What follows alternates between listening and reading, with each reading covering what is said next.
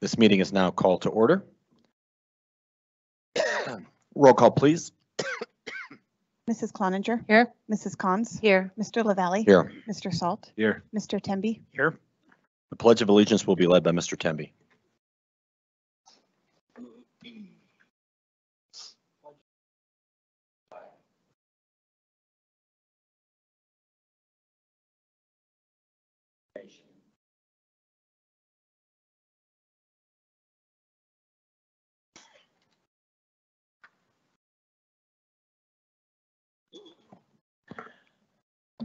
Well, I'd like to welcome everybody tonight. This is the first time that we have had a spotlight at the beginning of our board meeting. And Mr. Jamie Lester is here from Eagleview to start us off. And I just want to mention briefly that I am the liaison officer, excuse me, Freudian slip, liaison for Eagle. I was a liaison officer in the military. That's why I hear liaison and that word just pops up. For Eagleview Middle School this year, so I will just take a minute to introduce them. Last year, Eagleview's Lego robotics team, the Electric Eagles and the Microbots, won both first and second place in a state competition. The teams went on to compete in international competitions in Texas and California last spring. This year, the teams are partnering with feeder elementary programs at Woodman Roberts and Douglas Valley to build upon last year's successes. Each April, Eagleview celebrates the month of the military child. This past year, the Lieutenant Governor, Diane Primavera, joined Eagleview military students and parents for an open discussion about their experiences living with military lifestyles. Please welcome Principal Jamie Lester and the 6th grade math teacher and instructional coach for arts and integration, Jamie Selagovic. Thank you. You have the floor. Yep. Really excited to share with you tonight a little bit about arts integration at Eagleview. This has been 16 years in the making. So 16 years ago, we started a school within a school model. I was a first-year teacher in the very first year of that program and was a part of that program in its inception. During the course of those 16 years, what we found is that through strong PLCs, partnerships, and collaboration going on amongst our teammates, a school within a school model is not what we were. We had realized that those practices were expanding throughout the entire building. And so for the last several years, we've been working on the transition to school-wide arts integration at Eagleview. And so what we're going to be sharing with you this evening is one approach to arts integration that we use. Arts integration is an approach to teaching. It's not something we do every single day by any stretch of the imagination. It's something that needs to be natural and needs to complement both the core content standard that you're looking at and the art standards as well. Okay, and so I've projected there the definition from the Kennedy Center about that symbiotic relationship between those two standards that need to happen for arts integration to be meaningful. We have an incredible team this evening that's going to be sharing some examples and then hopefully drawing some of you up to engage in an arts integration approach. Okay, so first and foremost is Ms. Jema Selagovic. Jema has taught at Eagleview now in her 16th year. And has become our instructional lead for arts integration for the entire building. She's supporting all of our teachers in the building with those different approaches. We encourage teachers not to force arts integration. It doesn't work well when it's forced. It really does need to be a natural fit. And that's why I tell you we don't do it every day. There are some schools that have tried that and it just doesn't seem to work in the same way. And so doing it intentionally, with approaches like what you'll be experiencing this evening, I think is a really powerful tool. I also want to introduce some of our students for you here. We have Cece, if you can stand up, wonderful. Mateo, Nicole, and Luke have joined us this evening, and we really appreciate that. All right. The scope that we look through as we look at our arts integration, and we encourage you, and I know this is the realm you all live in, is our board ends. And so when you focus on knowledge and skills that students are going to be developing moving forward, that is a very powerful thing. But watch these students as they're collaborating with each other in this process and reflect on it as you're doing it yourselves, if you're brave enough to come up and join us with the second round after watching it once. But look at these character traits, and I think you'll see that these are opportunities throughout this process for our students to reflect and to grow and to be coached by amazing teachers like Mrs. Selagovic here. So I'm going to go ahead and hand over the mic to Mrs. Selagovic and really look forward to having the opportunity to share this with you. So today we're going to try a strategy called Tableau. What this is going to be is it's a collaborative living picture that the students are going to make with their bodies. And we use Tableau for a lot of things, We use it to pre-assess to see what they already know, to activate prior knowledge. We want them maybe to deepen comprehension of a skill we have just taught. Often we'll use it as a formative assessment just to make sure that by looking with what choices they're making, if they truly understand the concept. Sometimes it can be a summative assessment if we take a little more time with it. It's really good for vocabulary, or sometimes it's just a refocuser and a transition from one activity to the next in the classroom. So with Tableau, there are 4 steps. Students are required to think. This is their individual spot, and once they have their idea, you'll see them cross their arms like this. Then they'll go around and share. There's no commenting about the sharing. They'll just share an idea that they have of what they thought about. Then that's where the really cool stuff happens. So when they'll do it up here, really listen to their conversations, because they're going to start planning. What should we make? What parts do I need? What parts will I play? And then they're going to create it. And the drama standard that we do with it is we look at staging and spacing. So we talk about high space, medium space, or low space. So you should see them use all levels of space. So the standard that we went with, since these are my 8th graders, is a standard that they did at the middle of last year, just so you can see what they were doing. So the mathematical standard is really trying to identify when a graph shows a proportional relationship. So for those of us that it's been a while, it'll go through the origin, it'll make a straight line, and the unit rate is at 1 comma whatever the number is. And then the standard that we match it with is really the theater artists in the drama will find different ways to communicate meaning. And so they're going to organize their thoughts and their ideas and go from there. So if I can have my 8th graders come up front and center. I don't know how to make it go. Okay, so when we do Tableau, we'll project a sentence stem where it's the start of their thought. And so I'll say, okay, guys, I want to know what you know.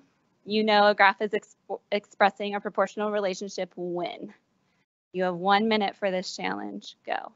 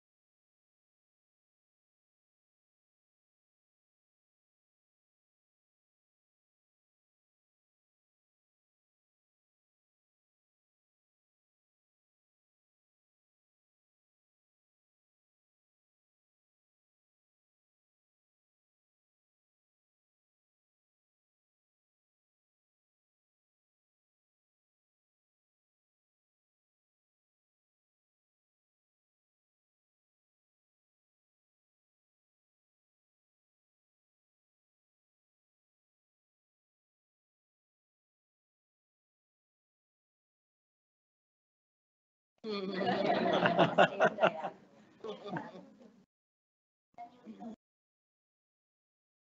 right, you have about 10 seconds.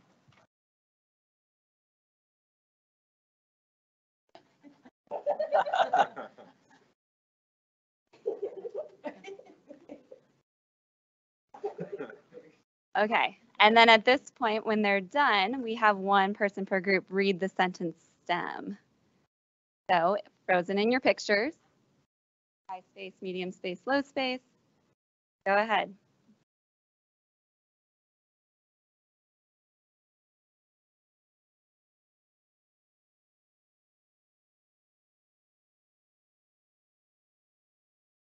Thank you guys.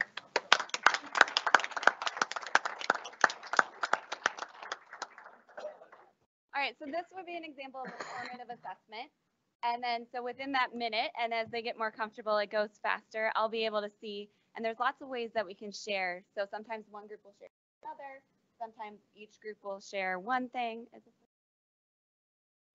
There is another type of Tableau that's called a a text card tableau, and that's when the teacher wants to control what the students respond to a little bit more. So this is an example of deepening comprehension. So at this point, if anyone is willing to play with us and try, please stand up and come join my 8th graders. Go ahead, Heather. Yeah, if you're willing to, I would love that. Is anyone else willing to play today? There are.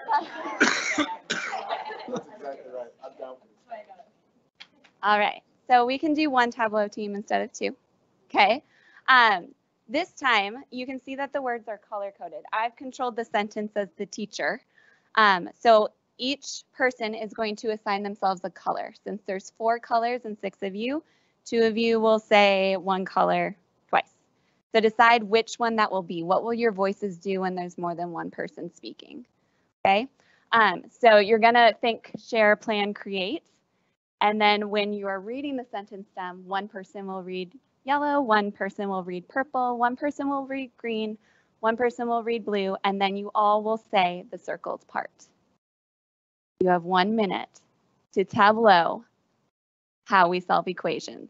On your mark, get set, go.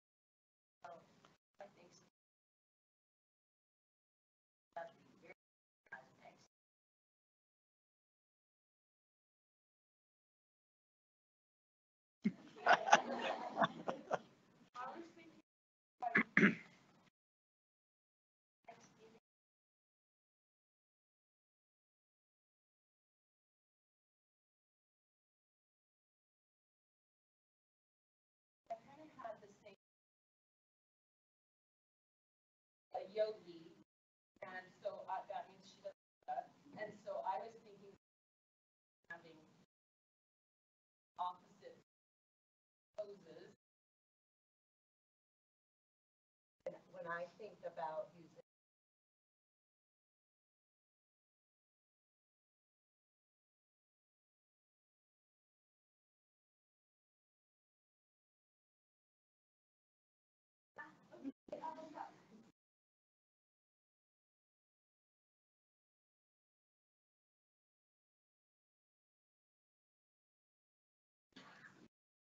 well, you might want to, since I don't know what it's going to require. Mine's pretty easy.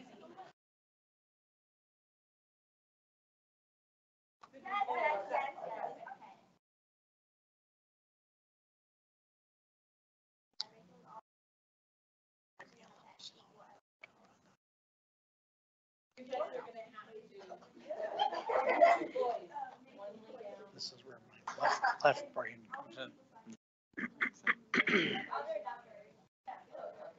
About 10 seconds, start creating.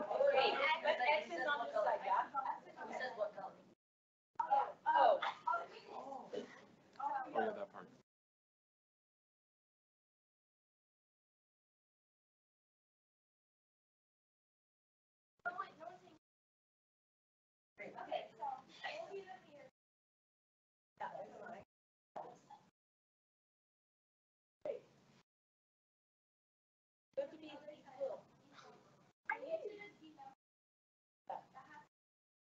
You took one, yeah. Another one. All right, I do want you to say it once you are ready. I'm looking for frozen bodies. I'm looking for high, medium, and low space as you're thinking about that.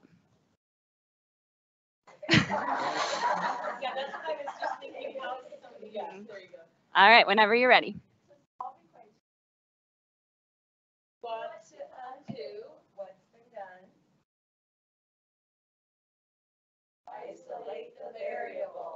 Awesome.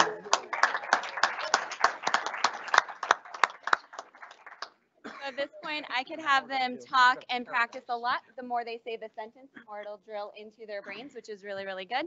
I could also give them feedback about their high, medium, and low space. And then it's just a way to deepen their comprehension. Because if you notice, if they say it over and over, and then they're creating the connections with their bodies about what it means and what the process means mathematically too, it's going to stick a little better. I just want to highlight the fact that this woman is brilliant, Yep. because I will tell you, as a former social studies teacher, social studies lends itself to arts integration very, very easily. But to do it successfully in a math classroom is absolutely incredible. And so she does amazing work with that. These skills are taught in 6th grade to our 6th graders, and then they progress through the years, and it gets more and more complex as they work through their time at Eagleview, and it builds upon each year. For those wonderful, daring board members who took part, we do have some spectacular Eagleview challenge coins. This is based in the military tradition of sharing challenge coins. And so on the back of it has our SOAR matrix, safety, ownership, active engagement, and respect. And so just a nod to our military connections that we have at Eagleview as well there. So thank you so much for your time this evening. We really appreciate it. And a huge thank you to our parents for making this happen. Can I just say, we also have something for our participants, just a little thank you from the board.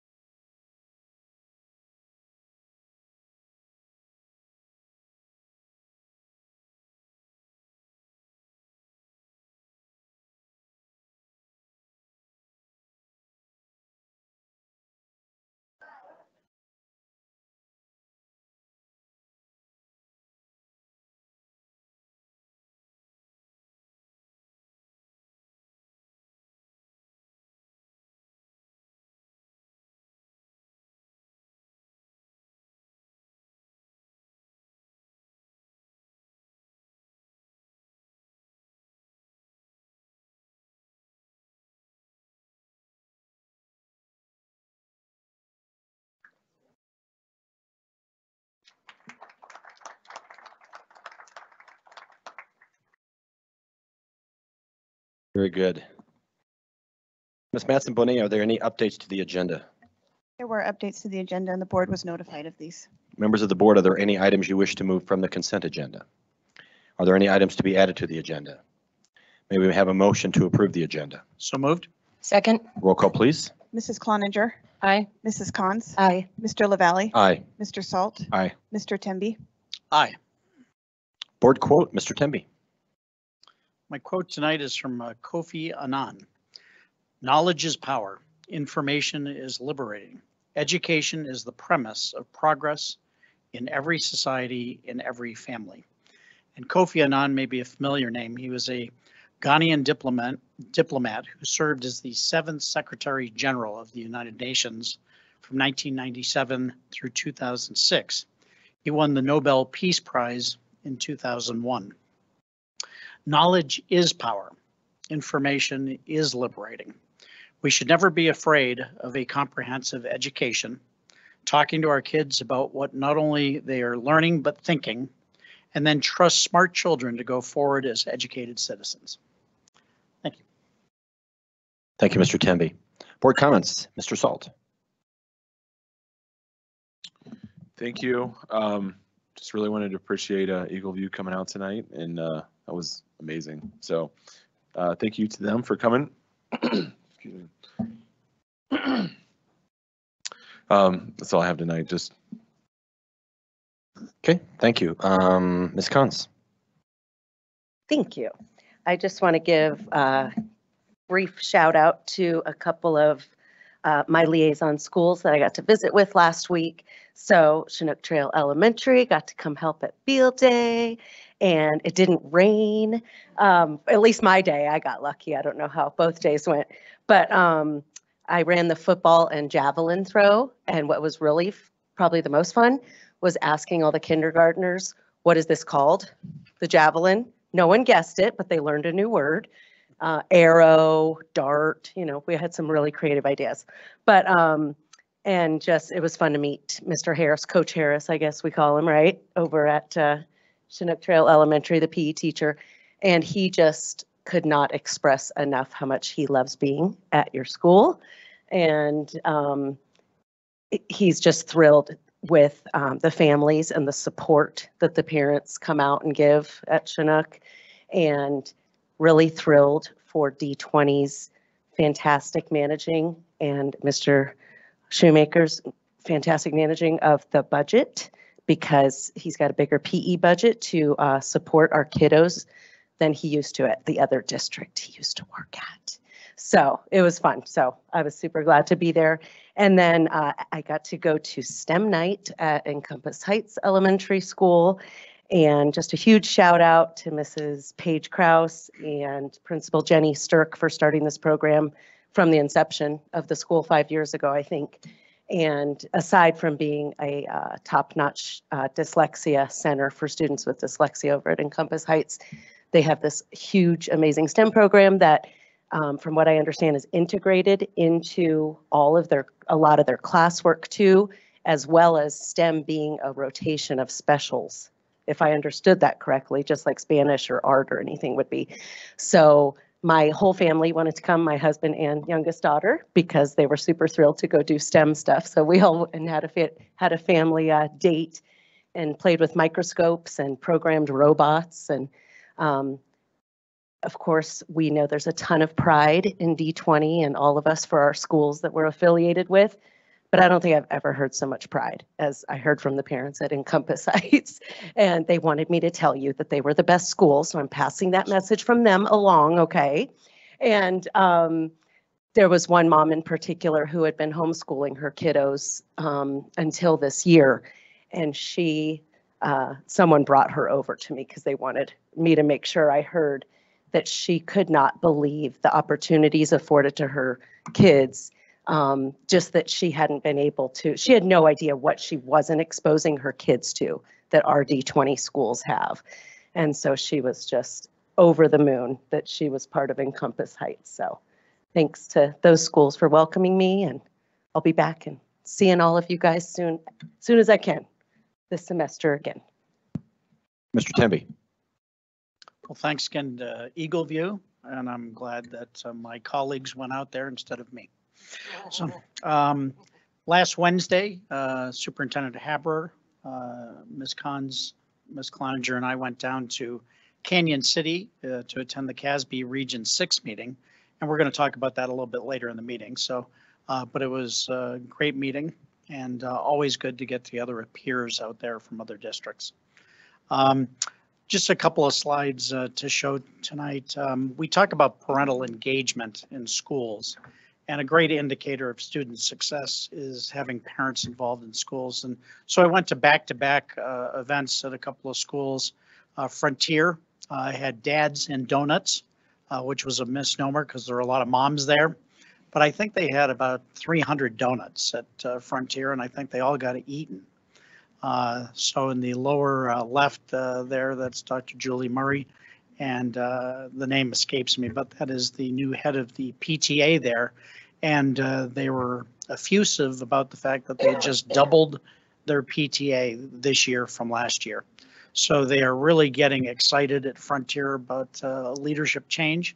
And it's very people-centric over there, and they're very excited about that. And the PTA is a reflection of that enthusiasm at that school.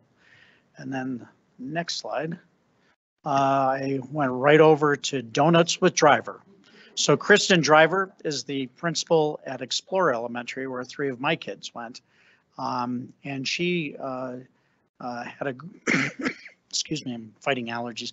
I had a great program, and we talk about transparency and people knowing what's going on. And so she had a very engaged audience of parents, and she talked about PLCs and MTSS, and just kind of the mores and tenets around Explorer Elementary. Talked about social emotional health. You'll see a slide on ruler there, but it was a great presentation. And then she took every question that came, and there were several. But it was handled well, and you could tell the parents appreciated it. So that's all I've got today. Thank you. Ms. Cloninger. I did not get my photos uploaded because there were too many things going on this week, but I will tell you a couple of things that I did. As Mr. Temby said, a few of us went down to the CASB meeting down in Canyon City. It's always good to meet up. It's kind of our own time to do our school board PLCs, you know, so it's time for us to collaborate with our people. And then also I did a Down syndrome walk with a large amount of people from the D20 area. We had probably 50 people in the picture that we took, and we called it the Pine Creek Kiddos, but a lot of them came through Chinook. And then I was representing a kiddo from also Chinook. He's Chinook this year, Tyler. He wasn't able to be there, and so we took a little teddy bear as our little flat Stanley around for him. But it was really sweet to see him with, you know, see all of the different kiddos. And it has, as you know, become homecoming season. So there's lots of games and lots of dances to be going to, and so I've done both. I have been kind of up, my son graduated from Pine Creek last year, so I've been up in the Pine Creek area for their homecoming and dance. I just wanted to say a little shout out to that school for how inclusive they are of our kiddos in our special needs department, because both on the cheerleading and in the homecoming royalty, they crowned kids with special needs. And it was so touching that one of our teachers, who I don't want to call out because I haven't asked her if I could, but she came and thought that her kiddo was being nominated because it was a joke and that people were trying to be mean. And once she realized that he actually got crowned as royalty, as one of the younger junior royalty, she just cried. And the kiddos just one by one went up and talked about how incredible he was and how incredible they, you know, feel about him. And I just thought that's exactly what I love to see in our schools. And that's what I do see. So it was just beautiful.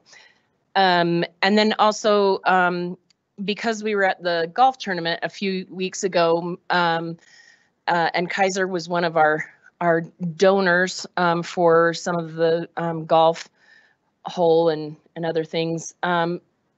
Superintendent Haber and I were invited to go and be at the Kaiser table for the State of the City.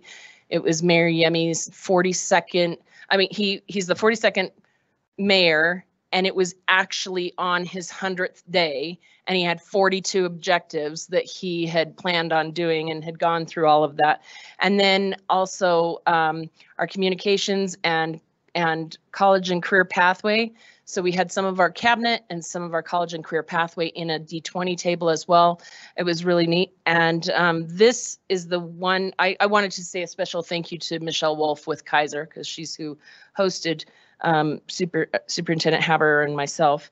And this is the one that kind of broke my heart that I didn't get the picture up in time, but I went to a fun run today at Antelope Trails, and they have a camping theme of adventure and education and things, and it was very sweet. But I stayed for the kinders, who all came out with matching shirts and a stick with a giant marshmallow on it, and they were the happy campers. And they all let the sticks go before they went running around, but they do this huge run, and then they do a foam thing at the end, and it was a riot and a half, and they had a ball, and it was just lovely. So it was great, and I love being in our schools, and this is why we do it. So thank you. My name is Cloninger. I think there's a lot of fun runs. I'm going actually 2 fun runs, I think, next week. So there's a lot of fun runs this time of year, which is cool. I think it was in February of 2020, I was talking with Dan Olson, the principal of Air Academy, and I said, Dan, are we teaching the Constitution? Are we teaching the Bill of Rights? Are we teaching the Declaration? He said, Tom, yeah, I think we are. He goes, why don't you come in and sit on a government class? I said, I'd love that. And then COVID hit, and it just kind of blew up everything. Fast forward, I have Air Academy this year, and I emailed Dan. I said, Dan, I'd love to do that if I could. And he said, great. So I went to an AP government class taught by Rick Thiel, and you may remember, I think it was a year and a half ago, he was the chosen speaker at the capping ceremony for Air Academy.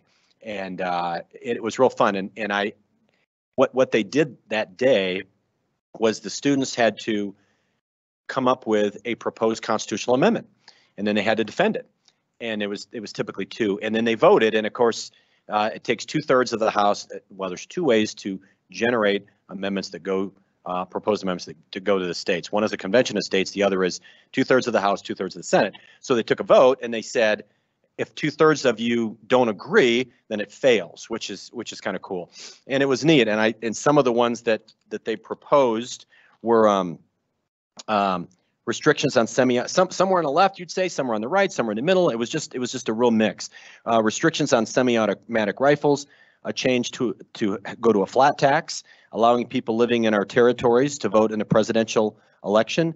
You must take a cognitive test to run for president if you're over 65 years old, which I thought was way too young, but that was just me. And it was great because they were pretty hard. And I remember there was one that was congressional term limits, and very few of them actually passed. So the students were like, I'm not so sure that I like this. But it was really good. It got them to think, and they obviously knew one of those little pieces is how do you create a constitutional amendment. And I was really pleased. In fact, Rick said, hey, why don't you come back? We're going to do a mock Senate, I think, in a couple months. And I said, please, text me if I'm off. I'd love to go. So I was just very happy, very pleased to see that, yes, I do believe we are teaching the Constitution, the Bill of Rights, the Declaration of Independence, which are so important. And then I got to sit in remotely on the Parent Academy Building Resilience. I want to thank Julie Moser, Jennifer Morales, Martha Hinson, Steve Terazakis, and Kristen Segrin. And they talked about the 7 C's of resiliency: competence, confidence, connection, character, contribution, coping, control. And I like these parent. In fact, let me just encourage parents to either attend virtually or be there for the parent academies. They're really good. And what I like about them is it's for parents. And it's that emphasis that this district needs to have, continue to have on parents, parental involvement. And I really appreciate that we spend that time. And they're generally very practical. They're very good. And I just thought it was excellent. So I want to thank all those folks for doing that. And then September 17th was Constitution Day. I want to wish everybody a delayed Constitution Day. So that was all I had. Superintendent comments. Superintendent Haberer.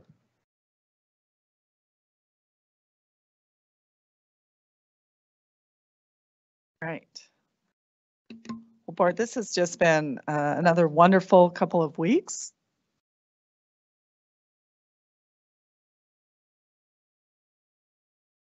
So as Ms. Cloninger has mentioned, D20 attends the State of the City. It was a wonderful time together, not only being able to get to know folks at the table, at the Kaiser Permanente table, but as Heather mentioned, we had a whole group of our D20 cabinet there. And I really think what's important to me is that we're really getting out and forming relationships with people and leaders in our city. And this was just a really great opportunity to do that. My school visits have been super fun. Last Monday, School in the Woods. That was just such a treat. Down there in the right-hand corner, the students were all getting their different jobs that they had to go out and do. And up in the left-hand corner, the principal there was giving a lesson around bees, and that was fascinating. The hive is missing a queen bee right now, I found out, and they were all kind of out of sorts. The bees were, because they don't have a queen in there. The queen was coming that afternoon, however, so they were preparing the students of, what may happen, and was asking what's going to happen when the queen gets there. How are the rest of the bees going to react? But really, it was great. And just the energy, and I love the authentic learning that's happening there. I had a chance to go to Discovery Canyon And over in the left-hand corner, I couldn't help but put, this is Executive Director over IB, Jan Lauder. And it was really fun for me because Jan and I worked very closely together for 10 years in Aurora Public Schools. She sent me an email. She goes, oh my gosh, you're back. And we had this great reunion. But really, I will tell you, the English department there at Discovery Canyon were just phenomenal. The conversation that they were having around their use of IB, and they are participating in a program where they're getting some free type of professional development from IB with the English department.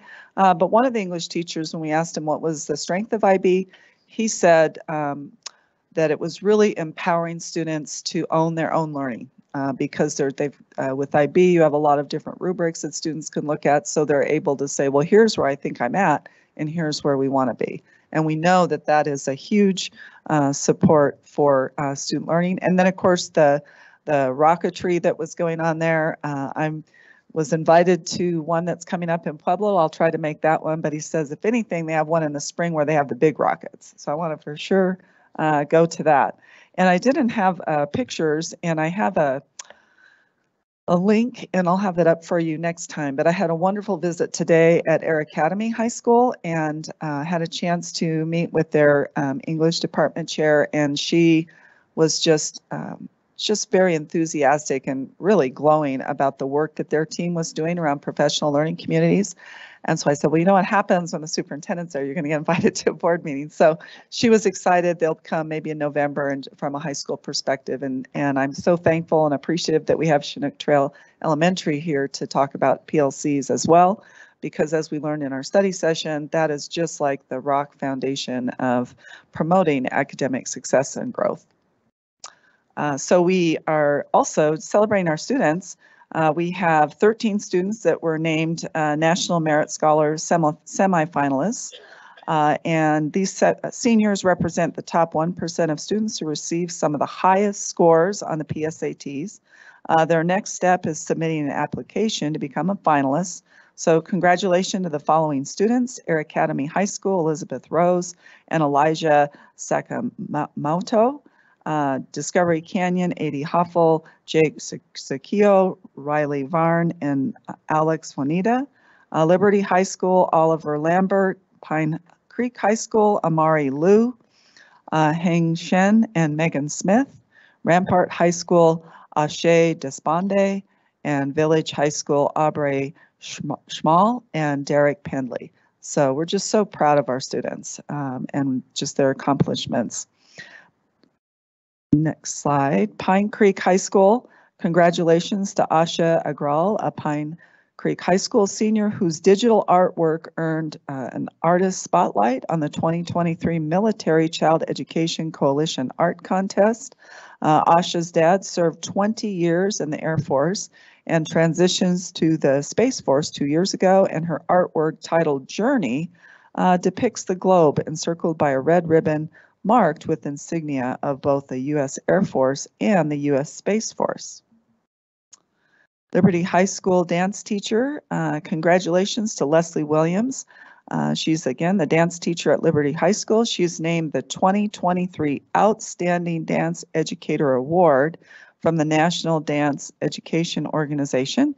She was recognized for her work in creating and nurturing one of the most unique dance programs among high schools nationwide. Most recently, through Williams' direction, the Liberty Dance Team was invited to perform at the National Dance Education Organization's annual conference during their student sharing showcase. And there they are.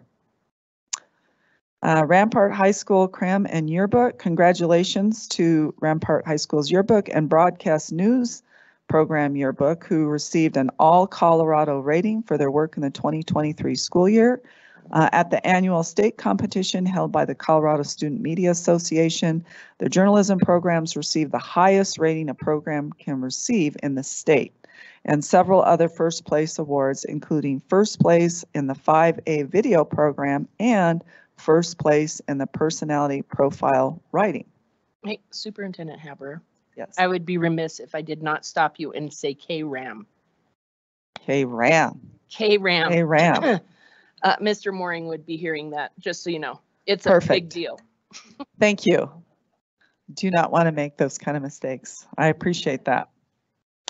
Air Academy High School's DECA programs created a new business endeavor, their very own T-shirt printing shop. This is in addition to the school's 2 coffee locations operated by the DECA program, which is a CTE pathway for students at the school. This new shop allows students to learn entrepreneurial skills no matter their abilities and raise funds to help with travel costs as they compete across the country this year. Superintendent, that is DECA. Oh, stop it. Oh, I know better than that. Come on now. See what I have to put up with every time we have a meeting. I'm just saying. So this is our village high school. They had their first volleyball game under their belt for the first time village high school history. The school hosted their first athletic match for the new girls volleyball team, and they had a great turnout. And Principal Nathan Gorsh said this has been a great culture boost for the entire school community. And then the Air Academy mountain biking team took home first place at their most recent competition in Glenwood Springs. This team is made up of high school boys and girls who travel throughout Colorado and race on some of the state's toughest outdoor courses. And this team couldn't be as successful as they are without the help of parents and coaches who combine their resources to travel with these students and their equipment. So congratulations to them. And we just want to, and there they are, let's see, there we go. Just a few highlights for athletics. Liberty High School athletes are having a great month. The boys soccer team had 3 knockout games against Sand Creek, Palmer Ridge, and Lewis Palmer. And the football team earned their first win against Gateway last week, and the volleyball team will be doing some community service this weekend. So congrats to our Lancers. And then Pine Creek, congratulations to Pine Creek High School boys golf and cross country team for winning the 2023 Colorado Springs Metro League Championship. And we're sending kudos to the football team, who is currently ranked number 2 in the 5A group this week. So go Eagles. So I just want to set the stage very quickly for our Chinook Trail Elementary team that's here with us. As we know, these are our board ends, and the professional learning communities and the work that our teachers are doing are just key to ensuring that all students reach these ends. We are going to start work shortly within the next couple weeks on a portrait of a graduate. And what is our vision for students really through their K-12 journey on what are those skills exactly that we want them to have when they cross the stage in graduation. PLCs, as you know, are all about collective efficacy. That shared belief that because we have a collective action, that we're going to have higher outcomes for students, especially with increase in student achievement and academic growth. And as we know, PLCs, it goes way beyond the scale of 1.2. It's actually a 1.57. It's one of the highest effects that we can have on student achievement, and that is a result of John Hattie's research, and he has done many meta-analysis and is really considered one of the leading educational researchers in the field. We've looked at this. The triangle was different either way. We know that PLCs, and when teachers come together to do that collaborative work and look at data together, set goals, and hold each other mutually accountable for the results, whether we're talking about behavior or academics, all students are able to achieve. And professional learning communities are focused on student learning, the collaboration, and again, that focus on results. So with that, if the Chinook Trail Elementary team would come up, and Principal Pat Shoemaker, if you would like to start us off. I will do that. Thank you for giving us the opportunity to share tonight. It is always fantastic as the leader of a school to not only share the great things that are going on, but have the amazing folks that work in this building get a chance to share their story as well. So we've been on the PLC journey for probably 5 or 6 years now. And this year we took a hard look back at what our story is going to be this year as we've grounded all of our work. And a big component of that is our work around our professional learning communities. Chinook Trail, during the tenure that I've been there, this is year 13, has had a long-standing history of great academic performance. But I will tell you, this process has caused us to look deep at where we are exceeding, and we celebrate that. But also it's identified the challenges that we have in our building, and quite honestly, where we're not being successful with 100% of our kids. So it's allowed us the opportunity to just have a space where we can have those honest conversations. And you're going to hear a little bit more about that tonight. So I'm going to ask my AP to join me now, but I would acknowledge these folks. I have an amazing new assistant principal, Corinne Kessler. And then a wonderful first grade teacher, Cynthia Edgar, and fifth grade teacher, Kira Slaymaker. So, and you'll hear a chance from all of them tonight. But first of all, as the leader, when I look back over where we've been and decided what we wanted to change this year, a big reflection on my part as a leader is to say and acknowledge, as amazing as I am, I cannot do this work by myself. It was humbling, as I frankly get pointed out. But Did your wife write that? She could have. But in all seriousness, I think this is a monumental task. When you set a goal for 100% of your kids in a school of 630 today, that we are going to make a promise to our parents and our community, they're all going to be successful. A principal can lay that vision, but if you don't have people behind you who can really do the work and truly believe in it, it's not going to happen.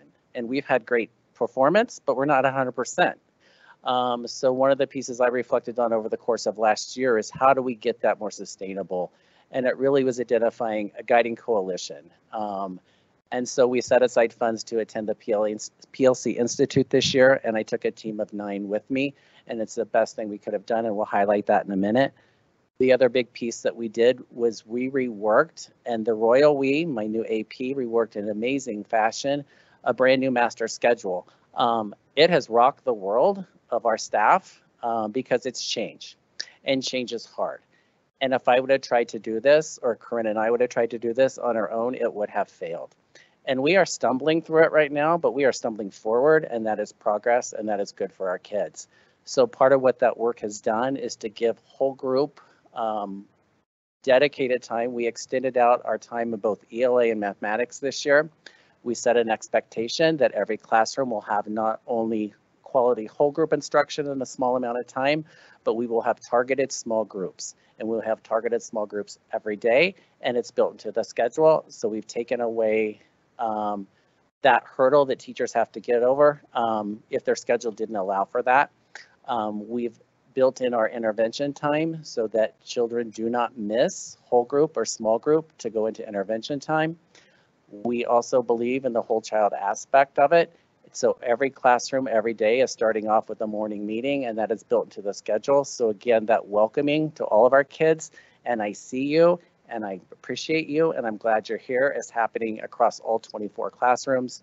And then in addition to the wonderful 2-hour opportunities that this board has given us on the 12 Fridays a month, we reworked the schedule to build in PLC time on every Friday. We don't have 2 hours on those off Fridays, but we have an hour built in on those Fridays. So our teams continually to do that.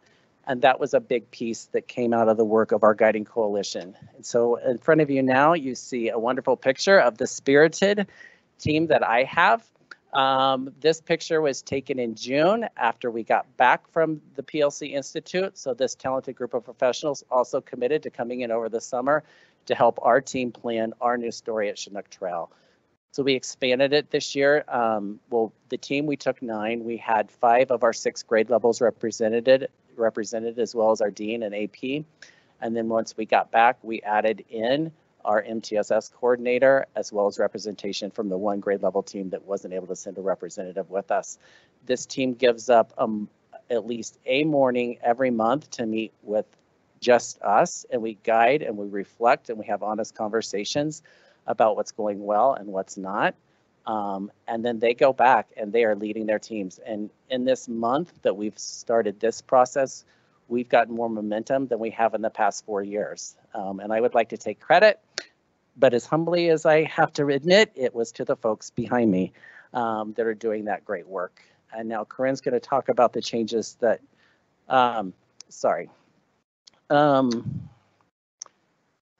It helps if I go the right direction. One of the pieces that we also did is set aside what are our non-negotiables as a team, and this came out of the PLC Institute. So the posters behind you, or the posters on the side of this slide, what do we believe in as a school? We believe in student learning. We're committed to the collective inquiry.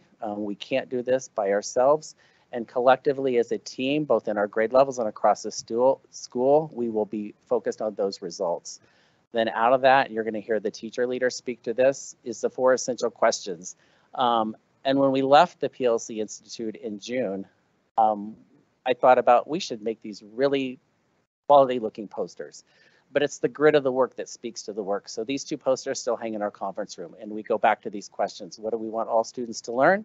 How will we know they've learned it? What are we going to do if they haven't? And what are we going to do if they already know this content? In a school like Chinook Trail, both of those last questions are essential. We have to take the kids who are still struggling, but we also have to have dedicated time to the kids who are exceeding and know that content, or they're not going to show the growth as well. And our why, I'm going to have Corinne share. Hi, everyone. So as we looked at our, oh, sorry, can you hear me now? As we looked at our why, we wanted to really look at those numbers. And behind every number in our school is a child. And behind every child is a story and what they need and how they can succeed. So Mr. Shoemaker worked relentlessly with our team to make sure that we knew what those percentages meant. Because a percentage is a number, but a kid's in your classroom. And that's what really matters. So when we look at those, we identified that our beginning of the year data, when we looked at that DIBELS 8 and really looked at that ELA, we saw that we had 80 students in our school, just 80, that we need to move and we need to pinpoint and focus on. And so while we look at that, every time we come together as a coalition, every time we come together with Kid Talks, when we have those PLC meetings and we know those students and we know how to address those needs, we're also looking at how to move any kid from one band of growth to another and how we can do that. And each one of these teammates behind me and every teacher in our school has that focus on how they can move student growth. We also looked at our math data. And with math being, we had a new curriculum last year, we had different things coming into play. How can we move those students? When we look at those numbers that show where our students are in that low to low average growth, we see that we have 100 students who met that. So we have 100 students in math across grade levels who we're going to move to those exceeding and high or average above growth standards. We also are looking at those students who need to move further. So when we see those and when we see that numbers aren't just numbers, they're kids in our class and they're how we can move them, it makes this PLC work not only a work that we need to do academically, but a work of heart. So looking at our work, this is how we were able to collaborate not only with other schools, but with our district. So not by intention, but as a happenstance, in the collaboration across our principal network, our partner school in Wolf Ranch Creek Elementary, led by Carrie Evans, also sent a guide or a team to the PLC Institute. Not the same one we went to, they went in July. And when we got back together, our teams were so excited, but we're like, we have to leverage this across the staff. So we dedicated a day of pre-opening of our pre-opening week in August, where we got both schools together, led by the math work in our curriculum instruction department. And together in grade level teams across schools, we mapped out essential standards and skills for the year. And then at the end of the day, we did a survey of the teachers, because Carrie and I thought this was a great idea, but if our staffs didn't buy in, this was not going to be productive, and we'd never done it before. And we went to each team and they said, we have to keep this work up. So we got together for a half a day in September on a professional learning day, and the teams went back at it. We've set up a Microsoft Teams. I am not great at the tech piece, a Microsoft team, where they have a collaborative folder now going back and forth between schools. So our teachers come up with a common formative assessment or tweak an assessment, it goes into the folder. Their teachers are doing the same, and it's going back and forth between cross sites. And that's how we're going to get really sustainable results and leveraging more great minds beyond our work. And Brian and Tacey and their team really led that work for us. And without their focus as well on math, it's really set us up for success this year. Right. So looking at that master schedule, Mr. Shoemaker talked a little bit about it, but we had this PLC conference. We went to it. We heard from the greatest of the greats, and every single one of them said, you have to do PLC every week for an hour. You have to get it done. Well, when you're moving 630 kids around a school and you're trying to hit everything you can understand that sometimes we just don't have that. So we thought, how can we make that happen? Our specials teachers have the students for an hour on the Fridays that we don't have that amazing 2-hour chunk of time. So these teachers do get their PLC time every single week for at least an hour. During that time, we've also incorporated where we're sharing students, we're looking at students in different ways. The counselors dive in, our STEAM teacher dives in, I dive in, our dean dives in, and we just make it a group effort because we know that the work that the two wonderful ladies behind me and the rest of our staff are doing is worth it.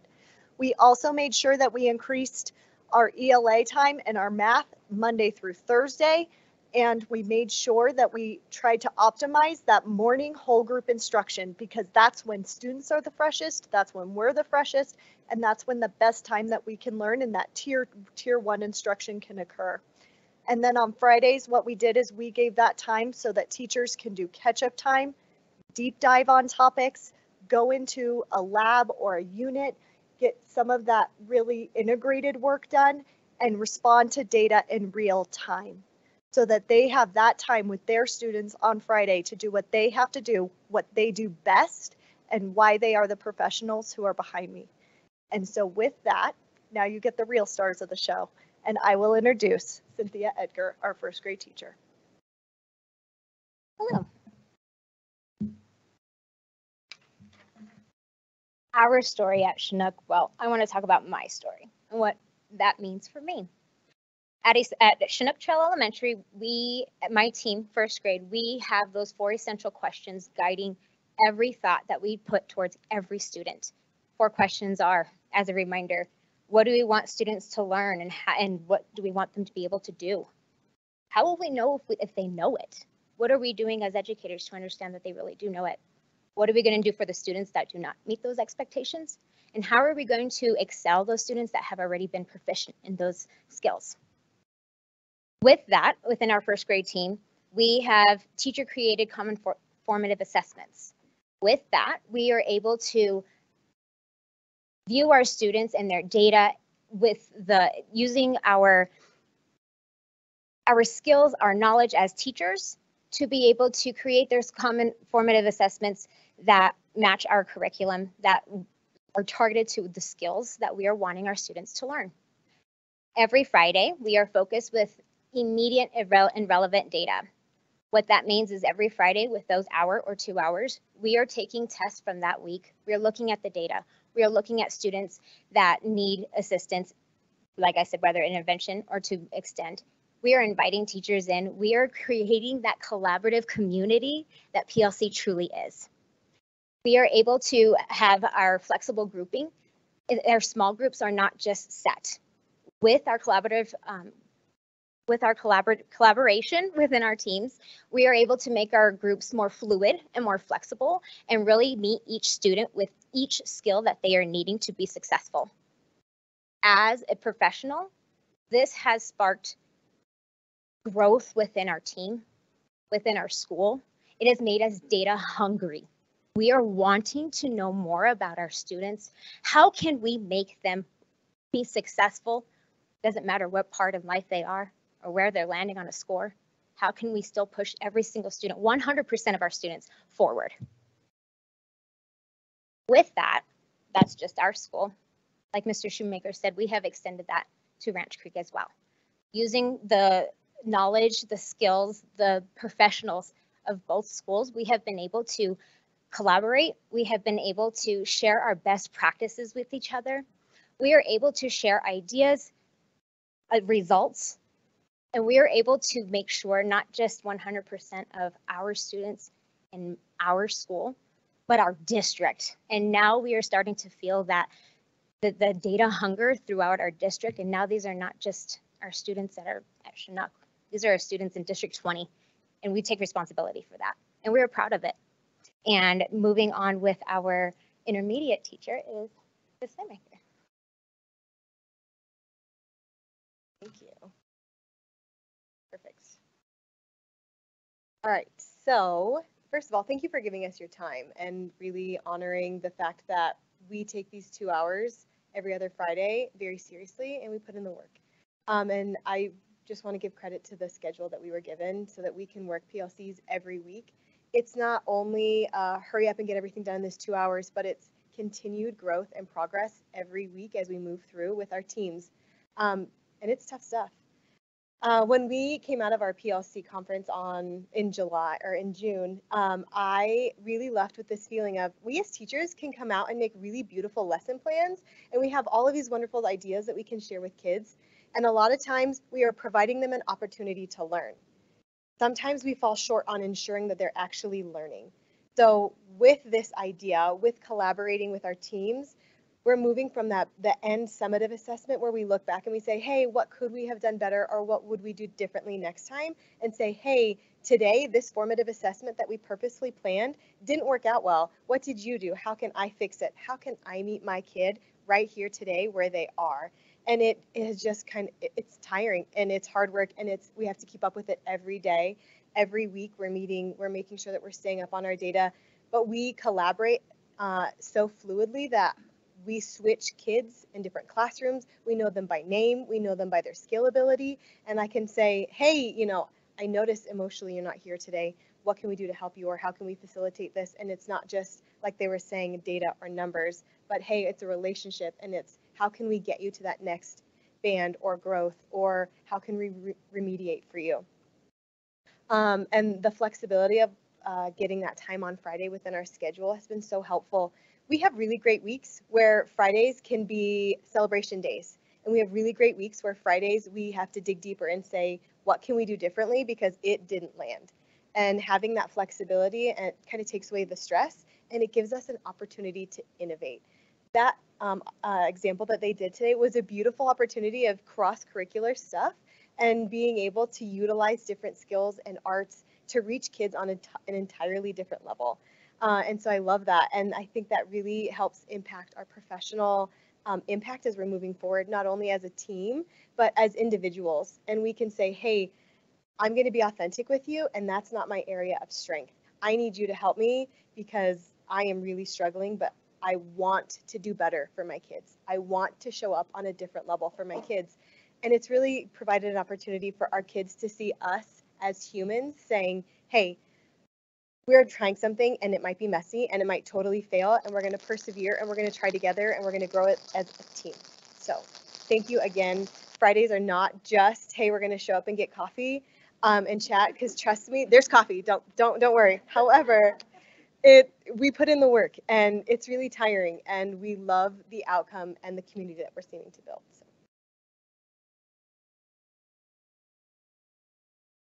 So that's our story, and as Chinook, we always have a tie-up with our themes, so we take it learning to infinity and beyond this year.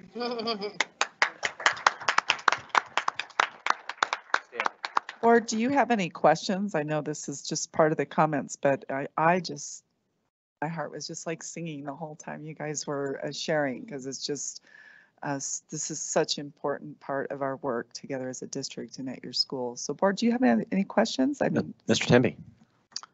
So this is for the teachers. Is it safe to say it's liberating as an educator to get out of the silo of just doing what you do in a classroom by yourself? Now you've got PLC time where you're learning best practices from peers, Ranch Creek. Would you say it has been a great professional development opportunity for you? I'm going to be totally honest and say it was really scary to step out. Comfort is easy and it's something you know. And so stepping into an opportunity of sharing, it's trying to create a discussion and what does this look like for us? We have no idea, and getting creative is not something that has always been natural. And so I think getting that chance to actually collaborate has grown us as individuals and professionally on a very note, I would say it's super exciting. And the reason why is because I'm able to step out of just my classroom and realize I actually have a huge community here that I can learn from, that I could teach, that I could guide, that could just impact students more than just in my classroom. And it's really cool because I can impact more than just my classroom. And it has become truly a community. Not, like I said, not just within our school, but we're seeing that now across schools within the district. And it gives me fuzzy feelings. And I can't wait to have more. So yeah, I love it. Well, thanks for what you do. Mr. Salt. Thank you. I just wanted to say thank you guys for coming in and talking about this. I also wanted to commend you. Changing your master schedule and doing some things a little different is risky and it's uncomfortable, but I really appreciate that you were willing to do that. And, you know, to you, Pat and team for kind of steering that way, but the rest of the team for, you know, joining on board and latching onto that vision and moving behind it. I am really excited to hear how this is going to play out. I'm really excited about this and really appreciate you guys being here tonight. So thank you for taking the risk for our students and really embracing this. Ms. Clemenger. I could say a lot of things because this is a school near and dear to me. My children went through it. And I know you personally. And so I know what that takes. And I will say, Pat, I don't think that you give yourself enough credit because it does come from leadership down. And Corinne stepping into that new role, it is a leadership down situation. And I'm very grateful to you. And like Mr. Salt was saying, one time I sat through a SAC meeting with Mr. Shoemaker, and he was talking about we're a high achieving school. And what does that look like when we start getting these CMAS datas and different things like that? And we start to say, okay, inevitably something's going to have to maybe drop or do, you know, things like that. And by changing around and having intentional pieces around math and ELA where we are struggling as a district or that we have needs that you see, I think that's commendable. And I would take all of you home with me. Mr. Salt. I had one question that I totally forgot about earlier on, and then I got totally sidetracked with, you know, Buzz and Woody over here. So you had your 80 kids in the one group and the 100 in the other. I was just curious if those overlap or if they're disparate groups. Both, and more so in the middle grades. You see, well, our kindergarten slides were our kindergarten class was heavy, like 21% with reading. That's because we haven't taught them sounds yet. So a lot of those will drop quickly, but only 6 of them in math. So there you don't see a lot. When you get to the upper grades, by 5th grade, there's a handful that are in both. But by there, kids are typically, and what I was showing us, they're struggling one area or the other. I could be in take flight right now working on reading skills, but I'm fine in math. So, but 2nd, 3rd, that's probably where we see the most correlation between the two. Thank you. Thank you all. That was great. I really appreciate it. I know you all do great work. So thank you so much. About building the next generation of leaders, because this guy with gray hair won't be here forever. And I say that sincerely because if this PLC time, these folks would not be here tonight. And it was a big risk and they did an amazing job. And when you see great leadership across your school and you can empower not just a few, but across the grade level, that is also how we're going to sustain things in this district because we have to create the next generation. And that's where they are. A good leader trains up leaders so when they leave, nothing, you know, you don't skip a beat. So very good. Great, thank you. You guys go. Yep. Consent agenda. We need a motion to approve the following resolutions. Resolution 294-23, approval of matters relating to administrative staff classified. Resolution 295-23, approval of matters relating to staff specialist staff. Resolution 296-23, approval of matters relating to licensed staff teachers. Resolution 297-23, approval of matters relating to licensed staff, license support / special services provider. Resolution 298-23, approval of matters relating to classified staff, and the approval of the Board of Education regular meeting minutes from September 7th, 2023. So moved. Second. Roll call, please. Mrs. Cloninger? Aye. Mrs. Cons? Aye. Mr. Lavalley? Aye. Mr. Salt? Aye. Mr. Temby? Aye. We have 6 people listening on the internet tonight. There are no items pulled from consent. So next is Summer Program 2023 Summary Report. Superintendent Hamburg. Yes, and I'd like for Dr. Susan Field, Assistant Superintendent of Learning Services. Good evening. So this evening we have 3 spectacular presenters. Joe Royer, who is the head of summer school, Andy Reskin, who is the director for literacy, and Martha Henson, who is going to talk about summer counseling. Good evening. Nice to piggyback on all that success. And I'm a data dog, so I like people talking about data and using it for the right purposes. Good evening. You know summer school. This is my 6th year working with the summer program. We had a great year. Most people don't realize that in the summertime we're the largest institution in Colorado Springs, over 2,000 kids. You're familiar with the format? I'll go through it. If you have questions, please let me know. But you can see we had almost 70 teachers employed, 2,000 kids, 6 site coordinators, 2 high school counselors, and had a lot of programs. At the bottom, I quickly will show you the highlighted, the 110, 60, 74. Those are the tuition prices. What's following is the feathering in of the tuition to get to pre-COVID levels that you see at the end. We've offset the tuition rates by using the ESSER funds. Summer school offerings, you can see preschool, elementary, middle school, high school. High school, we offered almost 50 different classes: French, Spanish, pre-calculus, English 1, 2, 3, 4. So you can see what we offered for kids. A lot of success. Elementary growing again. Great work from Becky Allen and Cameron Smart. We're able to get our summer school salaries kind of comparable to where I thought they should have been. And through some great work, we were able to, in your approval, get salaries up for summer school, and teachers certainly appreciated that. You can see our trends in summer school. We are starting to go. And I would imagine we pick up another 150 in elementary next year, because I've already talked to quite a few teachers. You can see our high school. Our high school is just taken off. And what's amazing about it, it's changed. It's flipped. It's no longer credit recovery. I failed. I take summer school. 6 years ago, you go back and look, it was 65 credit recovery, 35 advanced. Now it's advanced. All these kids are advanced. You're taking math, you get out a faster track. If you're a high school principal, you're loving it. You want kids in Algebra 2 coming in as a freshman at a minimum. PE, taking PE credit so they can have another elective AP class, graduating early, but this has been a really joy for me to watch this take place. Grade level distribution, this is, whoops, gotta go the other way, following Patrick.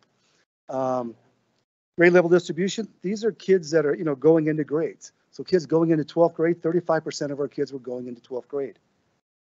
So you can see that 34%, 10th grade, 19% of 10th graders. Those kids are all really getting advanced. Those are math, those are PE kids. 9th graders coming into 9th grade. They haven't have a high school credit yet. So 11% trying to get ahead. So it's really changed, and it's really, I think, seen in some of the success the high schools are having.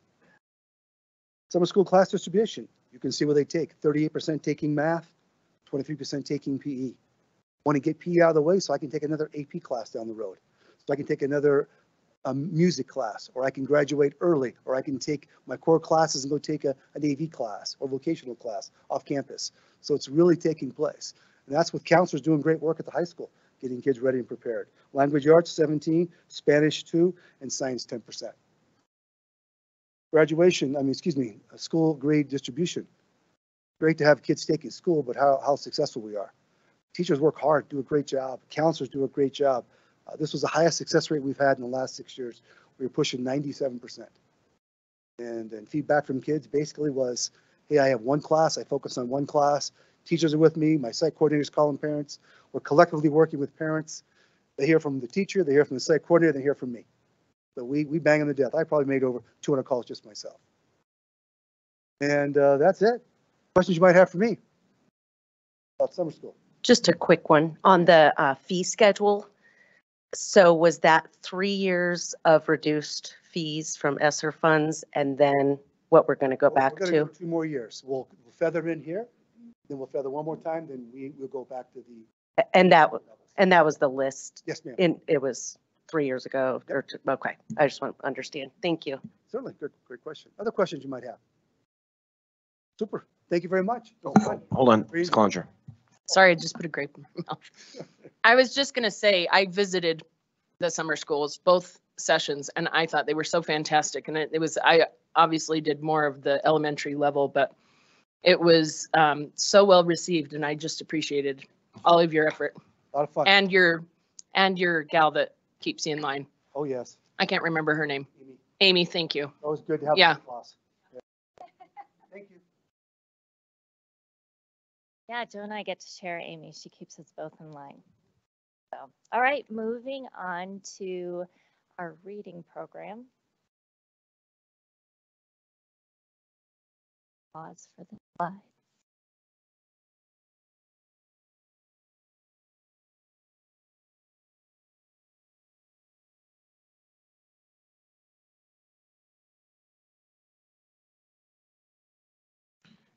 It was the same slide deck as the last one. It was tacked on. Oh, I don't want to, yeah, no. I can't do that. All right. Summer reading program, looking specifically at our K-3 reading tutoring and support. You can see we had actually about 50 students less than last year between our school programs and our district facilitated programs, but we did reach 221 students, which was great. This summer was funded by ESSER grant as well. Next year, there's a possibility that we can still tap into some ESSER, but I'll talk a little bit more about family buy-in later because we are still having a bit of an issue with attendance, so I'll talk about that. It was again 6 weeks. We really focused on kindergarten through third grade students. Students who participated in the district program were referred to us from schools, and they were really focusing on students that were behind. But there was also a piece where we wanted to really talk with families and make sure that they could attend and wanted to attend. So those referrals came to us, and then we really worked as a literacy department to create targeted groups with our great 10 licensed teachers who did a great job with them this year. Attendance. So we had the 101 students who attended the district program. 58 students were able to attend both sessions, and 43 attended the June or the July sessions, so those 3 weeks. But really, when we looked at the whole summer program, we had about a 56% attendance rate. And I think a few factors that played into that is that it's not their home school typically, so they're driving or commuting, and commuting itself isn't necessarily a problem, but it's not that same connection and feel to your home school. Along those lines, it's not that teacher you know. So when your child wakes up on a summer morning and it was a late night having fun and maybe they went ahead to reading, it's a little easier maybe to say, yeah, we'll go tomorrow. We got all week. Ms. Ruskin? Yes. If Ms. Cloninger has a question. I noticed that was one of the questions that you had talked about was the attendance or the reading maybe being smaller this year. And I don't know, but as I was reading that and reading through this, I thought, we've come into I think a season of people being, that they're traveling more too. And I think there was a lot more travel this summer than in the previous because of pandemic or whatever reasons, but I feel like this was a much more well-traveled summer and that could have played into it too. Obviously, I don't know, but that was just something I was thinking. 100%. We did track reasons why students didn't come, and certainly travel was something we heard more of this year than previously. That was also a reason why families didn't participate in total as well, because they were going to be gone during the summer. So that's not all bad. But we really are looking closely at that. I kind of put up some successes and areas for improvement, and we really want to be wise with our funds ESSER or otherwise. And we're really doing that kind of cost benefit analysis. We did great work with the kids that we saw. Teachers built great connections. Reading was fun and targeted. So all good things, but attendance rate was, I don't consider 56% great. Progress monitoring data shows as last year, it's very mixed results. We have students who at the beginning of the year, when we compared their end of year score to beginning, some students went down, some remained about the same, a handful went up, a little bit. So it's just hard to, as far as a cost benefit analysis, we really are looking for other ways to reach and grow students in a smarter way. So some ideas for improvement. One, really just parent registration, right? So when a parent makes the call instead of a teacher asking you if you'll please attend, I don't know about you, it's like when I go to the dentist and they ask me if I'm flossing, I say, you bet, every day. I'd love to come to reading tutoring in the summer. It's hard to say no because they want that for their children, but they also know how demanding, thankfully, summers can be. So if parents choose reading support in the summer, we think that, that might help. We have kind of piggybacked on Joe's great program, but I think we want to integrate more and have it be not just kind of that hour targeted tutoring, but how can we make the whole time about reading and fun and learning and skills. We want to perhaps offer tutoring at more school sites so students are going to their home school for tutoring. And we also realizing that families do travel, and honestly, that is a great experience for our kids to really live life and learn things and build their background knowledge so that when they learn reading skills in school, they can attach those new skills to something. We want to look at offering that online program, but not just here, practice online. How can we incentivize it? So weekly, you're seeing face-to-face interaction with teacher. You can show me all you learned. We can apply some of that practice. So those are some ideas that we're looking to improve. Ms. Cloninger. I was just wondering if you had taken some of the practices that PPLD had done with the reading incentivizing for that, younger crowd. Yeah. Is that something that you guys are able to do where you're able to, do little coupons or whatever? It's something we're definitely looking at. I think it's amazing what a slice of pizza can do, or coins or stickers, or honestly, just getting together with your peers and having a book celebration. So I think it's one thing to say practice at home and we'll see you in August. I don't know about you, but there's some immediate rewards and celebrations along the way we think we'll do better than just practice online and we'll see you in August. Any other questions? Mr. Salt. Thank you. When are these offered? Is it always at the same time, or do we have multiple sessions throughout the day? So we have like a morning session and an afternoon session that might make it easier. That's a great question. Because we partner with Joe, there's 2 sessions in the morning. So his program is about 3 hours long. We squeeze in an hour and then we switch our kids and we do another hour. So it's in that morning block. And we really do our best to try and meet the needs of families as far as which time frame will work best for them, but it's not always ideal. There's a lot of sports that happen in the summer as well. And those earlier hours are better for all that outdoor sweaty stuff. Anything else? All right. Yes, good times.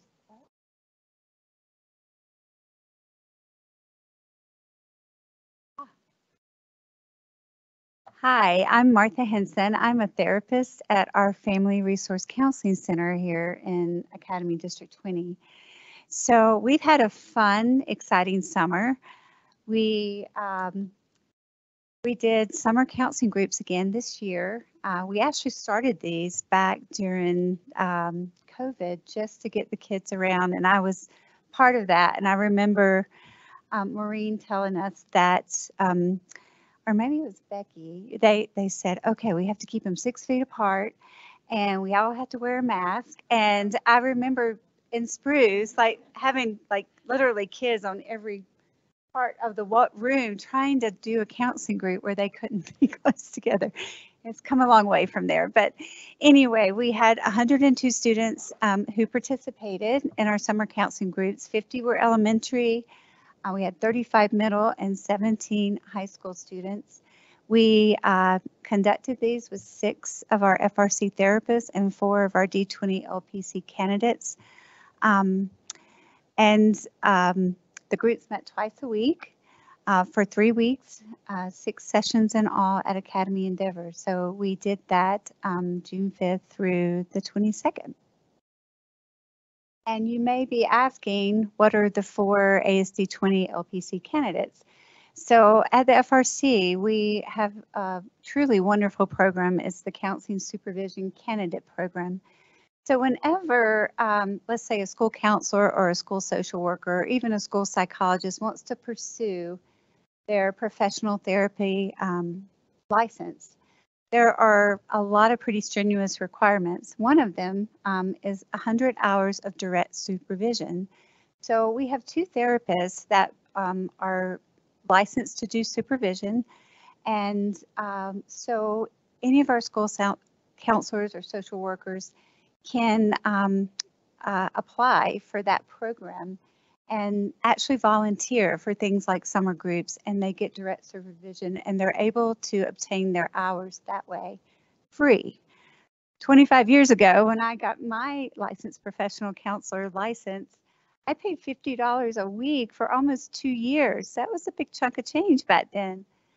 I can't even imagine what it is right now. I'm sure it's close to 100 per hour.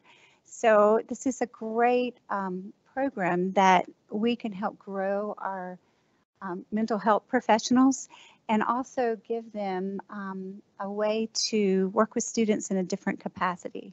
So, and they all were just phenomenal. I think they're going to make great therapists. Ms. Cloninger? Yes. I have a bunch of questions because I really like this part, but have you ever thought of doing it at different locations? Just because it's generally done here, right? For the summer program is what I was trying to say. Right. Actually, this year we did it at Academy Endeavor. Oh, you did? We did last year as well because it's right beside our portable. Oh, I thought it was here, so that's good. No, but you know, I do think we might have, we served 102 students, but much more than that registered, they just didn't show up. Yep. So I think as what Andy was saying with the reading program, that families have good intentions, but they're not going to their home school. And so that can feel a little nerve-wracking, especially the first day for those students. So that first day, we do so much welcoming and getting to know you games and fun stuff so that they will come back, right? So as far as our topics for those summer counseling groups, we get feedback from school counselors across the board, elementary, middle, high, as to what the highest needs are, as well as our own data of kids that are being referred to our center. So in elementary, it was feelings and emotions, particularly emotional regulation. In middle, it was dealing with anxiety and interpersonal skills in order to have more positive interactions with their peers. And in high school, it was dealing with anxiety and depression. You might want to know how students can join these groups. So in May, we do send out an email across the board to all of our school counselors to share the times, the topics, and all of that information. And that gives them the chance to talk with students and parents that they feel could benefit from some of these groups. We also send out a D20 alert, and we get with a link to register that way, that parents can just register their kids from there. So, and lastly, finally, we did transition workshops. This was a new opportunity we provided our students this year for our Rising 6th and 6th grade and Rising 9th grade. I was actually in charge of this, and 2 nights before it started, I had an emergency appendectomy. So I did not get to participate and see it, but I did all the planning for it, so I can talk to it. But this ended up being a great 2 days. We did this August 9th, for all the sixth graders that registered, and August 10th for all the rising ninth graders from 9 to 12. We had 136 sixth graders, and that was the first day of registration. So we had to cut it off, and we started a wait list. But if any of you were here that day, I understand that there was a line all the way out the parking lot down to Jamboree over here of students waiting to get in. So that was a great day, a little challenging for all of our therapists, but I think they did a great job. In ninth grade, we had 60 students and that were joining with us. The topics were, we did self-advocating with teachers because we know that's a huge need in middle and high school. That was one station. We had time management. That was another station, kind of with organization. We did stress management as well as interpersonal skills and just helping kids to have more positive interactions with their peers. So it ended up being a really wonderful thing, a heartwarming story. One of our therapists tells us on the sixth grade day, she noticed in her session that this girl went up to another girl. We had them grouped by schools so that they could meet new people. And she asked this girl she would like to sit with her and go through the stations with her. And at the very end, as they're walking out the door, the therapist overheard the girl say, "And will you be my very best friend when we start school next week?" And so, you know, I get chills because that's the sense of belonging that kids are looking for. And that's part of the anxiety of going to sixth and ninth grade is going to these bigger schools, new place, lots more responsibility. And just to have that sense of belonging makes all the difference. So with that said, do you have any questions for me? Thank you, Ms. Henson. Hey, that's a good thing. Thank you.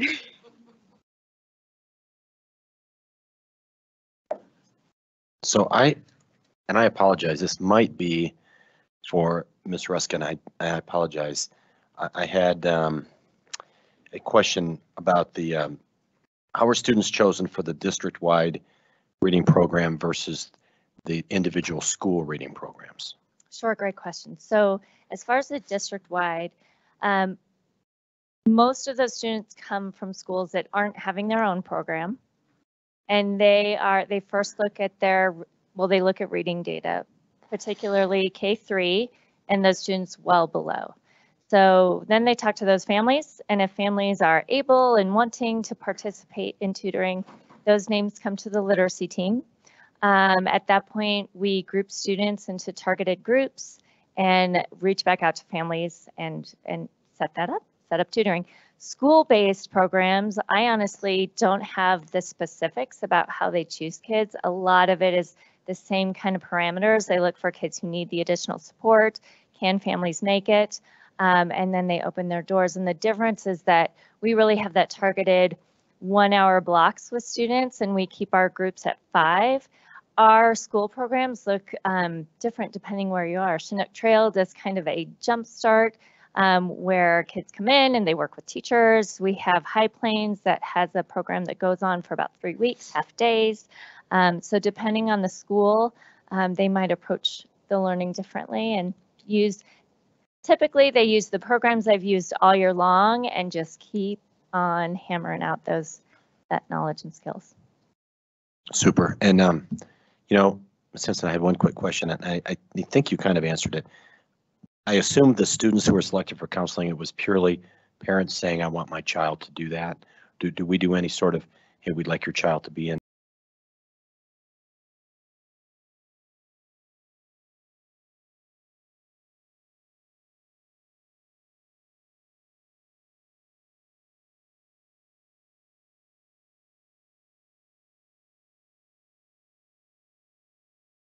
Kind of fields prepare school counselors so that they can recommend kids to come to group. And we get lots of calls, and we'll sign them up that way as well. And then we offer it to parents for registration. So Super. Thank you. yeah, you're welcome. Thank you. Thank you, Ms. Ruskin, as well. All right. Next one up is monitoring report for executive limitation policy 2.2, treatment of parents and general public. Superintendent Haberer. Yes, and I'd like Dr. Jim Smith, Assistant Superintendent for Planning and Engagement, to come to the mic. All right, good evening. It's my pleasure to open discussion about this year's Executive Limitations 2.2 Treatment of Parents and General Public Monitoring Report. This report covers from August 25, 2022 to August 30th, 2023, and spans both Mr. Gregory's tenure as well as the beginning of Ms. Haber's tenure as well. Throughout the report, I highlighted each of the 4 policy provisions statements and how each of them have been addressed to guarantee that the superintendent is in compliance. The statement reads, the superintendent will not cause or allow conditions, procedures, or decisions that are unclear, unfair, unsafe, untimely, undignified, unresponsive, or unnecessarily intrusive. Lots of uns there. Do you have any questions for me?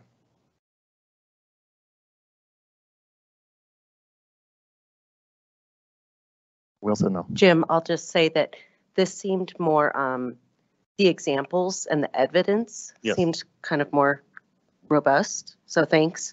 Very There good. was just a lot of data. Ms. Haber and I worked on that for, Yes. for this report, so. And just to share, I mean, I kind of want to share with the public that in our study session, we're going to continue doing these reporting this way so that we can differentiate between Superintendent Haber and our previous superintendent, so we can see data for both. So Absolutely, updating and modifying it. yeah, it's great. What? I- Ms. Cloninger? Sorry, I was just going to say, we also had a conversation about this in our study session, and so it is also part of why we are more silent right now. Thank you. Thank you, Dr. Smith. All right, we have the MRE for EL 2.2. Is the superintendent's interpretation of the policy reasonable? Is there sufficient evidence to determine compliance for each section? Are all sections in compliance? Recognition of exemplary performance or concerns regarding performance. I think Dr. Smith did an outstanding job of that briefing. All right, preparation for next, I'm being facetious there. Okay, you figure that. Would you like to see additional different evidence, or should any part of this policy be changed in the next monitoring report cycle? Do you see any evidence which is extraneous or no longer necessary? Next up on the agenda is the 2023 CASB Delegate Assembly and Legislative Resolution discussion. Mr. Salt. Hold on. I thought we were doing financial. Did I? Yes, I flat out missed it. That is my apologies. Mr. Salt, you're on deck, but you're not up yet. Monthly financial report through August 2023, Superintendent Haber. Yes, I'd like for Ms. Becky Allen, Chief Financial Officer, to come to the mic. Good evening. What you have in front of you is our first monthly financial report for our new fiscal year 23-24 through the end of August. If you take a look at page 3, you'll see table 1. And looking at letter A in the blue box, you can see as of the end of August, we've collected about 11% of our revenue, which is slightly higher than last year at this time. Also on table 1, on page 3, looking at letter B in the blue box. Oh, we're all having some difficulties. All right, thank you. Looking at letter B in the blue box, expenses are at 16.8%. as compared to just under 16% last year, shown in the green box. Looking at page 8, you'll see graph 5, which compares our resources and our expenditures. And you can see that our resources exceed expenditures by about $36 million, as shown by the gap. Just a brief update on our end of year unassigned fund balance from 22-23. So our mid-year budget, the actual budget, the mid-year adjusted budget, shows an ending unassigned fund balance of $29.2 million.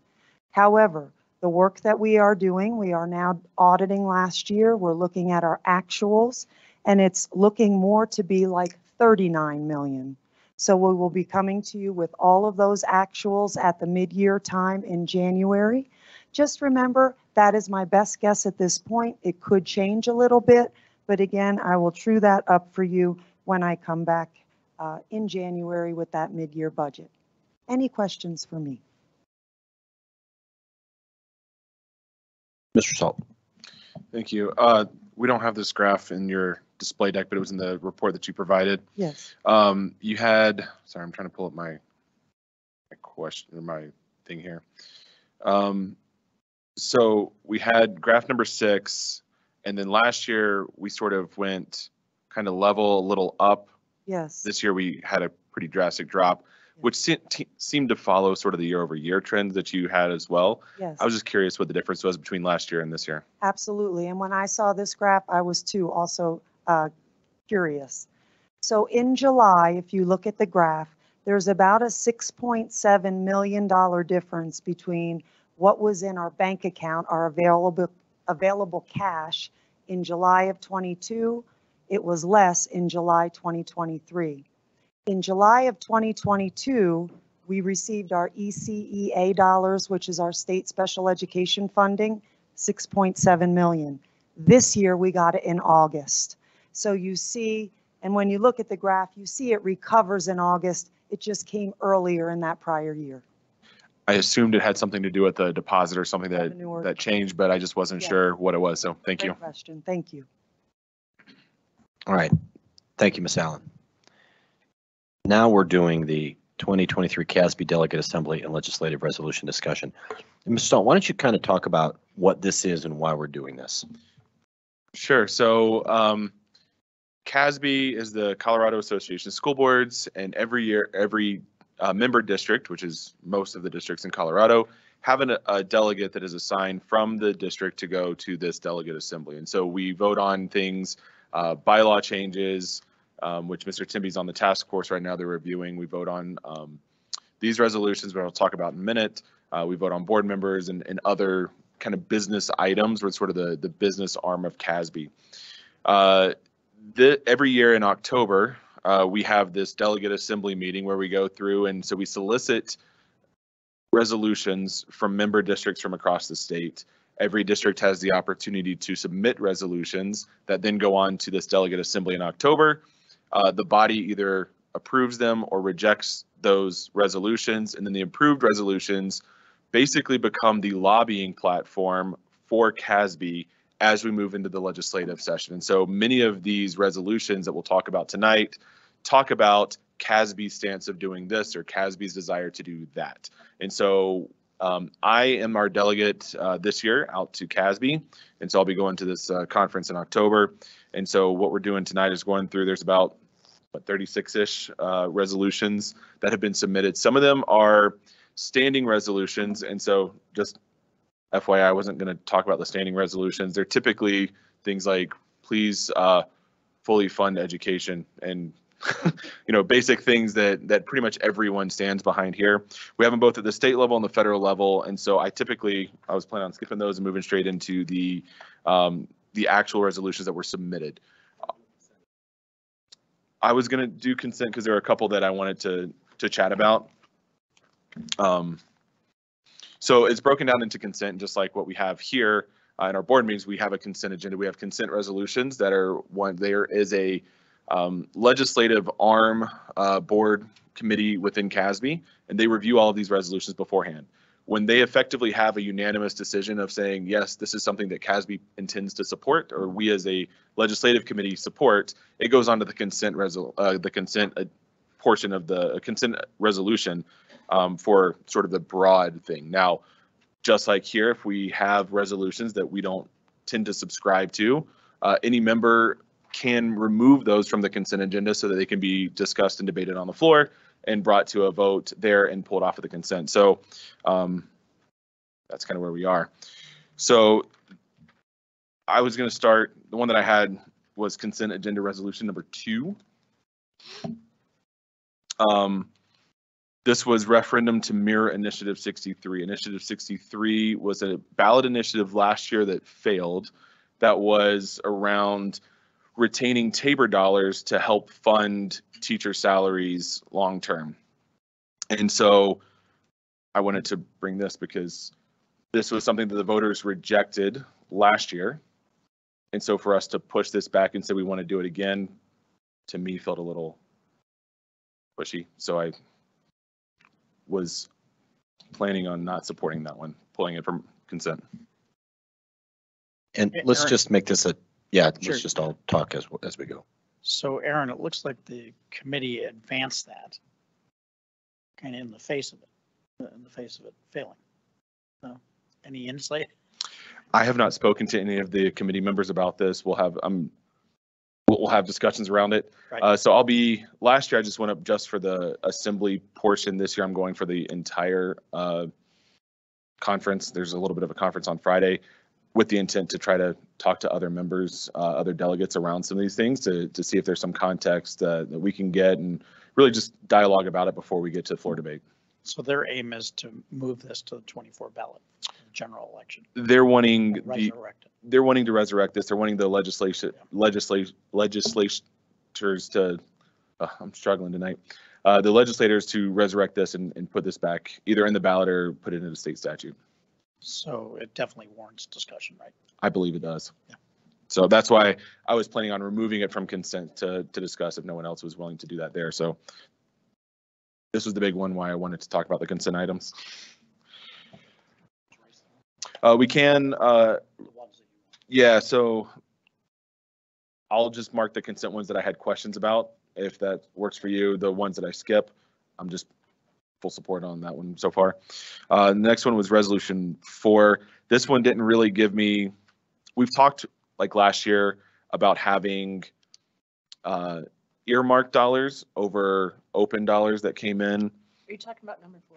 I'm talking about consent agenda resolution number 4. Okay. It's on the screen right now. Yeah. So this one is another one. This is a reauthorization. So it was a piece that had kind of sunset. And so they're wanting to bring it back.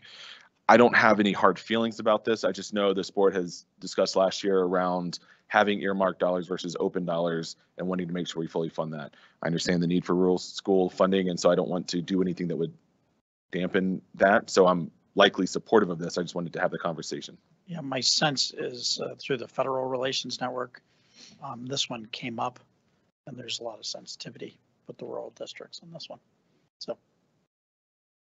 So just for what it's worth. Yep. Sensitivity, how so? Continue the funding as an earmark. Okay. Yeah. So. Everyone good with that? Yeah. Okay. So consent agenda resolution number 6, achieve national average level of public school funding.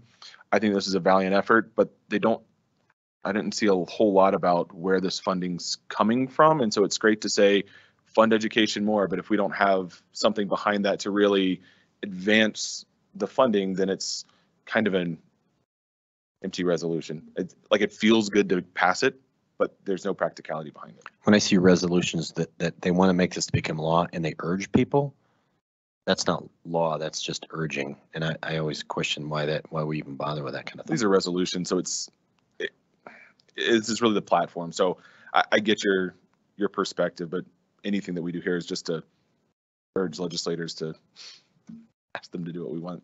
Make it a priority. Yeah. So that was my issue with number 6 was really there's nothing there to talk about where the funding's going to come from. So it feels good, but okay.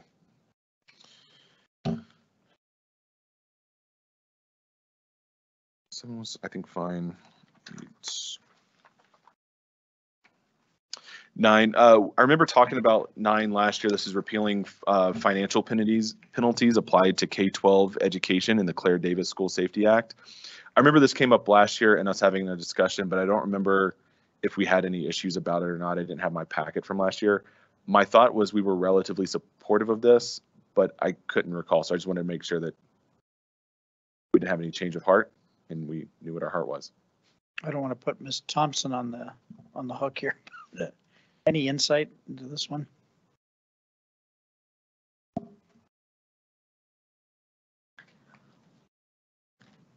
Well, I think this one is really it's really hard considering what the Claire Davis School Safety Act is predicated on. So to speak out and to try to erode what that intends to address, I think is difficult, but nonetheless, I support the efforts by Boulder Valley because we all are impacted by trying to take reasonable steps to prevent any act of school violence. So to the extent that we're good actors, I guess one would argue that we don't have much to worry about under Claire Davis, but the financial penalties that come with any failure that may be found are very significant and substantial. So is there concern about removing the penalty and districts having looser policies around that? Like, does that remove some of the incentive, I guess, is my question.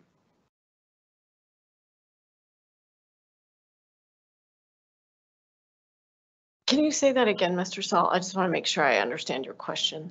Sure. So if we remove, if we lobby here to remove the financial penalties, is that removing any sort of an incentive to make sure that we're following, we being districts, being vigilant about that, as Mr. Timmy's saying, this is a really, school safety is incredibly important and something that we should all take seriously. I don't want actions that we take removing those penalties to lessen the severity or the diligence, the vigilance of districts across the state to be in compliance with this. I want to make sure that there is enough there to make sure that everyone's doing what they need to do. And so that, at the face value, that's kind of my concern here, is if we're removing some of the penalty, is that going to remove some of the incentives for vigilance?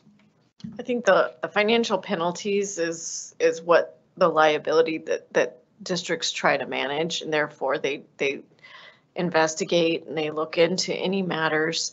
And so to remove those penalties, I don't think there's any harm in that. It's really putting a lot of trust back into the system to just do the right thing and to investigate, manage those risks without having the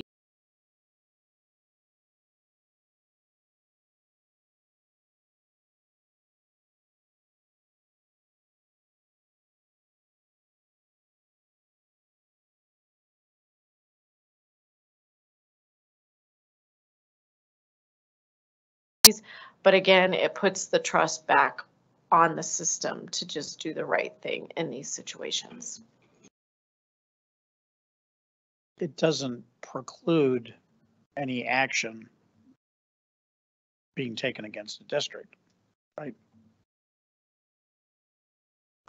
Correct. From a victim's family. That is whatever, correct. Yeah. It just may not give victim's family the financial compensation that may be accessible through an action under Claire Davis. Yeah. I support this. I remember having a discussion about it last year. I couldn't remember where we landed, so that's why I wanted to make sure that I raise it here. Yeah, I think the penalties, in my view, are pretty brutal with Claire Davis. The financial penalties, like you said. So, thanks. Item number 10 was a change to open meetings law, allowing districts to cure.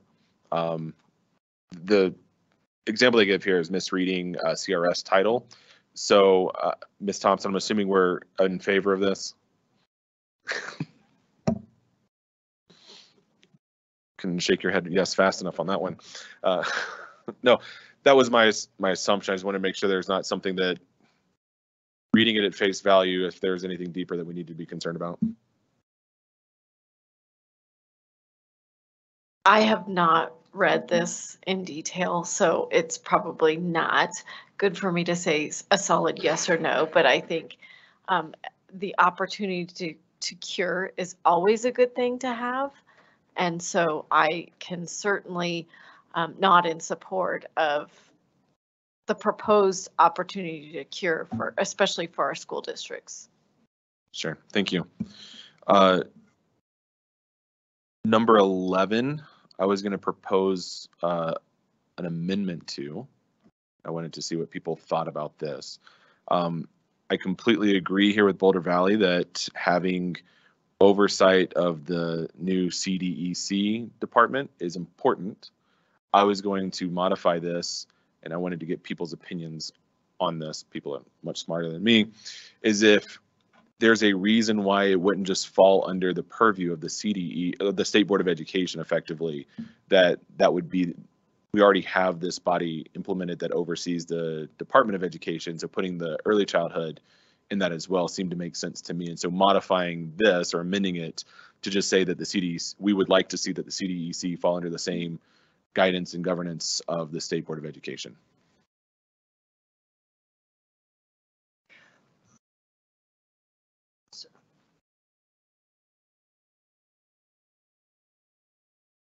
Mr. Salt, may I give my opinion on that? I would love to hear it. I And posed it as a question, nobody was answering. So anybody who wants to speak, let's go for it. And I'll defer to Dr. Field on the educational aspect, but from a financial aspect, I think doing that would bring a lot of benefit. What we've seen with universal preschool, to me, there's now two, I don't know at different times who's in charge. And so one jurisdiction might say, point the finger at the one, and no offense, I know they're doing the best they can, but it's been a tumultuous rollout. And I think if it had one umbrella and a strict umbrella instead of these two organizations jockeying back and forth, I think we would have a lot more success, I can say, from the financial stance. I can only say as well that my opinion, but again, I'll defer. From an educational stance, I'd have more confidence if there were one person in charge or one entity in charge. Dr. Field, did you have anything to add? Sorry. I agree with Becky. It's been, matter of fact, I'm sure you probably know that there are many school districts and CASE that are suing because it's been not rolled out well. All right, thank you. So board, are you guys good with me proposing an amendment that would, okay, thank you. All right, now we're moving on to the non-consent agenda items. So we'll talk about each of these unless, or we can just talk about each of these. We can go through them. Most of these are pretty quick, I think. First is universal screeners for reading and math. Excuse me. So this is the General Assembly setting aside resources within the READ Act and Math Act in order to provide universal reading and math screeners during early K-12 evidence-based timeframes for best identifying deficiencies. This is another one where I say I think this is a really, really good effort. I'm concerned about taking money out of READ Act, and so this is more of a I'll ask you. Taking money out of READ Act and set it aside for this, I'm concerned about the current interventions and current programming that we have in place, if that would be jeopardized by that. And if we needed a different pot of money that this would come from or a supplement to it, but not just sectioning off some of this concern me. I would say a different pot of money because through the years, we have decreased in funding. You know, we get a per pupil allocation for the number of students we have on our READ plan. And it's around $400 per student right now, but it used to be as high as $800 at one point. So my position then would be a fair, basically against this, unless we had a different pot of money that could be coming, but we don't want to segment out. We don't want to. Well, especially for math screeners. Yeah. So they need to do a math act. Well, they have that in here. That was they have HB 23-1231 Math Act but it's another pot of money that they're slicing and dicing to make sure that they have the screeners just like they would for the READ Act. And so again, it goes back to we already have a certain amount of allocation, and so cutting that and sending that in a different direction gives me a little pause, and that's why I wanted to get a little feedback. So I should have said this earlier. My general view on laws is a no unless somebody can tell me why it's important. So my initial going in is no unless it can be a good idea. And my goal is always to make that Colorado schools law book smaller. That really, I mean, I'd love to be able to take things out of that. So adding things to it, unless there's a really good reason. So that's my bias. My bias is generally, my only thing was I said, is this necessary? That was why I was like, what problem are we trying to solve here? Do we need this, Dr. Field? Will this help us as a district? A math screener? No, the state, it's the state sticking its nose in, sorry, the state telling us what to do again. in No, my but I humble don't want to opinion. lose our READ Act money because we use a lot of that money for tutoring. Oh, I don't think this has nothing to do with that. Well, It does. It does because What if they're it saying, passes. what Yeah. they're saying is we're going to take the READ Act We pot would of get money less. and we're going to earmark some of those dollars to go to the screener and take that opportunity for the district to use it how they need to for their students away for that section. And so, I mean, if they had a different pot of money that was with an identified funding source, I think having screeners would be a great idea. Mr. Saul, I really agree with what you just said. In my opinion, from a financial stance, I don't like strings. And when there's requirements, there's strings. We need flexibility because perhaps we have the appropriate benchmark assessments in place, which are in essence, 2 to 3 times per year, are in essence screeners. And so if they would like to give us funding, that's wonderful, but I like the maximum flexibility personally. I also think about the flexibility and what kind of screeners we want to use. Because sometimes we'll say, well, here's the ones you have to use, and they may or may not be as effective as the ones we're already looking at or using. And we've already invested in some of those, and it's not only the actual tool, but it's all of the professional learning that accompanies it. And when our teachers, like the fine teachers we had from Chinook Trail, they're very comfortable with that assessment, they're comfortable with the data analysis protocols, and they're used to using the data to really inform their instruction. Sometimes that's a tough change when the assessment changes. It's like you have to relearn it a little bit as a teacher and as an administrator. So I agree that if there's only a small limited number of assessments, maybe it's not the assessment we want to use or one that would force us to move away from something we're already using. Perfect. Thank you so much. Next, resolution 13, early literacy. This one just reads as a great idea. We support legislation that will increase the number of students meeting or exceeding state reading standards. Huzzah. But I don't know what that means. I mean, they list things down here, but not a lot of things that the state legislature is actually going to. Sorry, one thing I was going to say, and maybe Superintendent Haber can speak to this too, is that some of these read, I mean, obviously we're taking in 178 school districts, and so we are talking about people that don't already have an extensive learning services group or something like that. So, I mean, some of that I do think just comes into what we already have, like she said, people that are doing that and being able to read that data. Yeah, I looked like explicit intervention, recommendations, and progress monitoring. Why should the state do that? That's not the state's job, in my opinion. Well, I know that's the standard argument why we have the Department of Education. Well, the states aren't going to do it. Well, I don't know. I get frustrated with. But it's also about the size, and I think that we're looking at a lot of different things, and it's not apples to apples across the board. And we are taking in some of those rural districts that are needing. Sorry, I keep eating while I'm talking. Take in some of those things. So, I mean, I think that just shows kudos to the stuff we just learned from our group in our study session, right? So that's me. I respect what you're saying. I just disagree. I'm agreeing.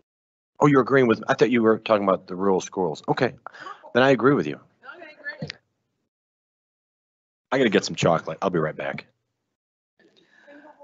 I think all of this falls under local control, and I don't think we need the state telling us what to do with these things because we already have these things in place. And like you're saying, it's good to put out there because we have some districts that aren't, but I don't think that it's the place of the state to do this. All right, resolution 14, updates to the P-TECH programming. This was basically making some tweaks to the funding model. If you want to scroll, the bullets down at the bottom are sort of the improvements that they've identified. It's not actually part of the resolution. The resolution itself is fairly anemic, just saying we want this to be more flexible. So the resolution itself, I don't have a lot of feelings towards. Sure, let's make it more flexible. It's really about the nuts and bolts of their rationale down towards the bottom. So you can see those bullets. I said it made sense to me. Yeah, at first glance, I liked it. Yeah, I liked it too. So I guess my question is, should we try to amend the resolution to include some of those bullets and the specific things? Because those are the items that the districts that have implemented this P-TECH program have identified as needs. And so, like I said, the resolution itself I see as fairly anemic. And so trying to actually codify the recommendations into the resolution itself seemed to make sense to me. But would that be boxing in anything where keeping it kind of open? I don't know. I'm just saying, like, is that why it's like that? It might be. I just think that there's, maybe it's more of a wordsmithing piece, and that may be something Sure. of just like how to keep maybe an innovation word or something in there so that that could result in not boxing us into only those things. Sure.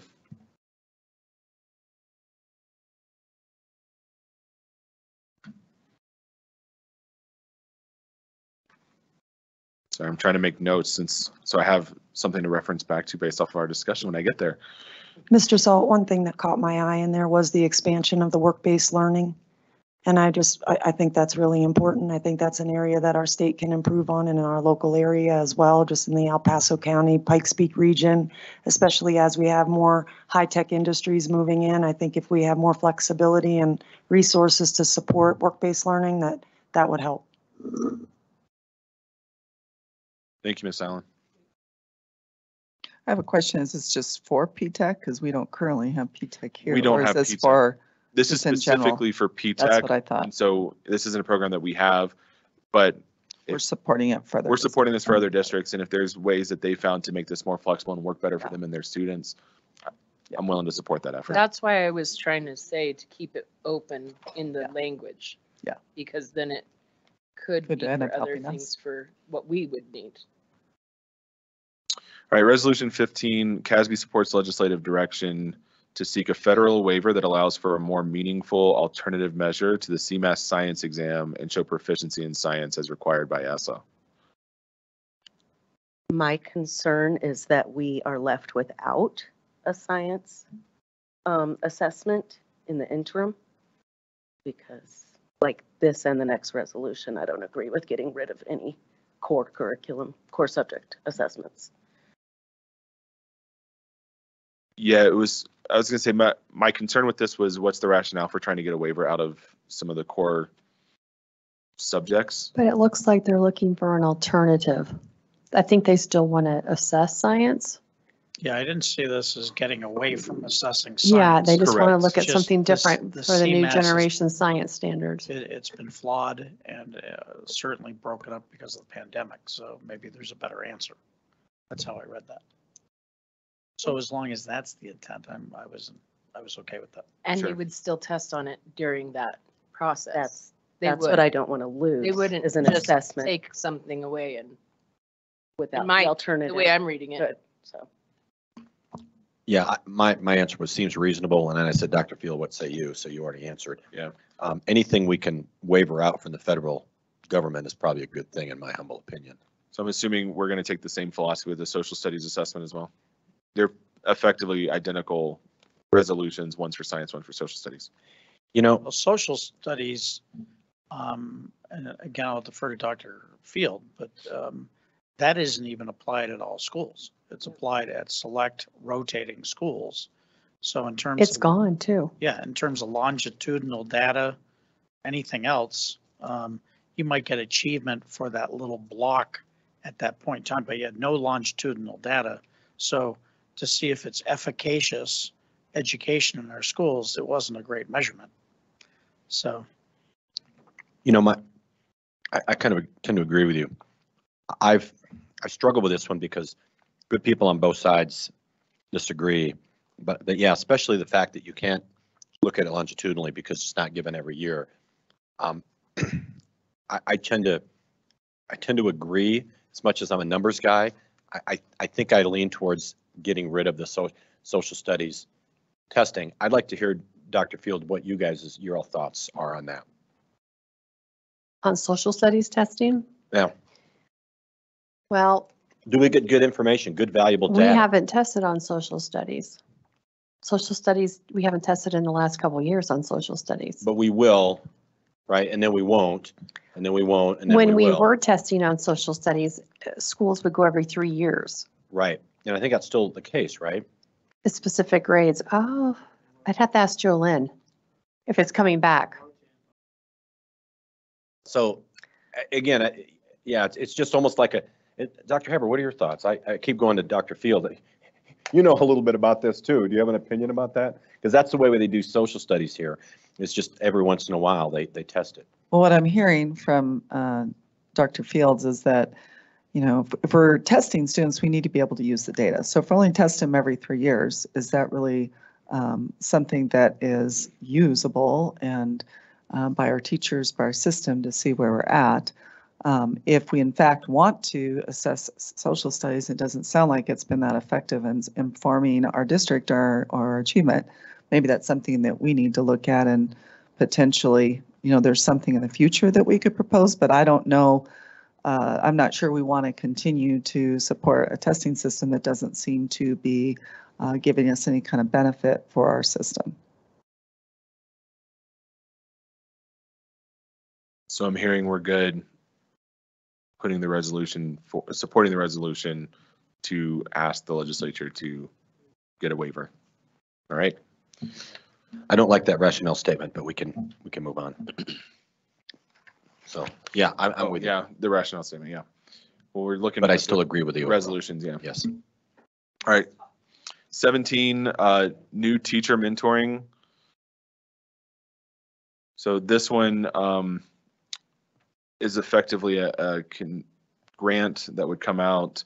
Yearly funding would be calculated by the last 3 years average of the district's hiring licensed staff and be adjusted yearly. This is another one where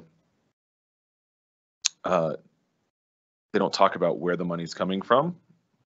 And so I have a hard time supporting these resolutions when we're like, give us more money, but just give us more money. I don't care where you get it from, just print more and then send it our way. So that was my hesitation here, not because I don't think we need to have mentoring programs in place. I think that's incredibly impactful, but having something without a pot of money, some dedicated funding source just gives me the willies a little bit. I agree. In my opinion, it is a reason why we need an MLO.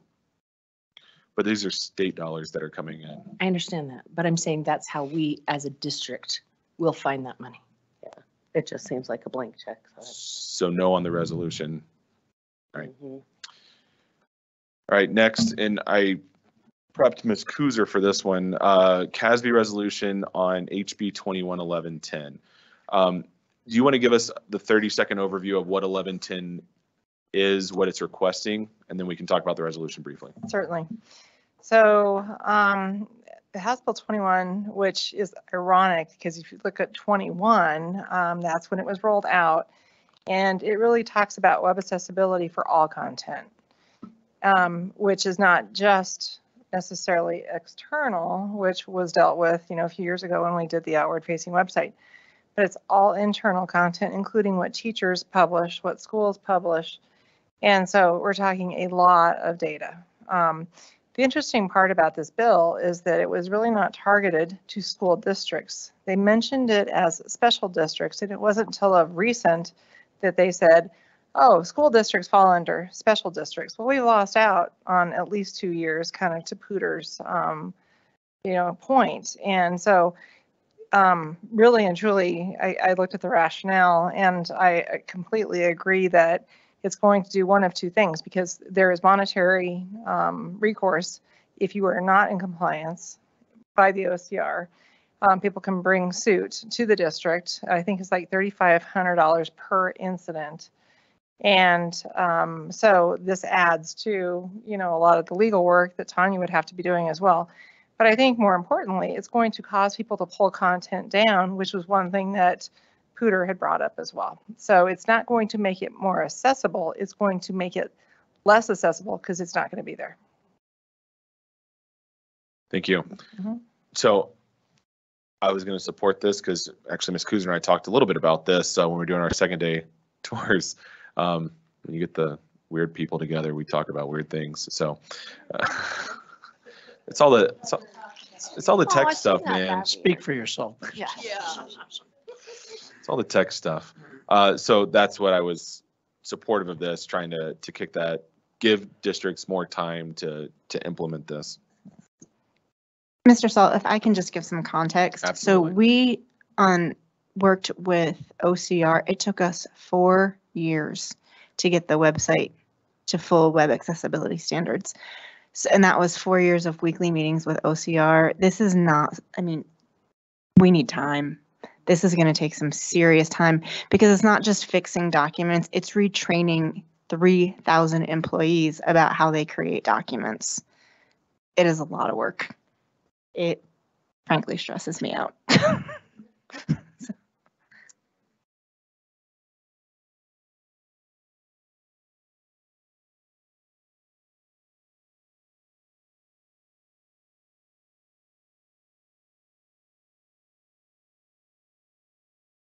Aaron, do you think there'd be any appetite to move this date even further along?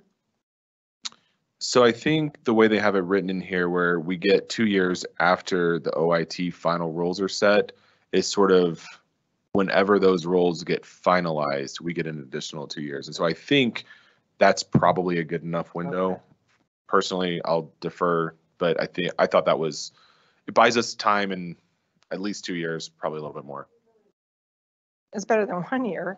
I mean, really, it kind of ties it down to, it would be 2 years. And if it's not set now, it probably won't be set until next year. So you're still talking, the 2 years. It means that we can still start to prep. Other school districts, I mean, we meet on a monthly basis.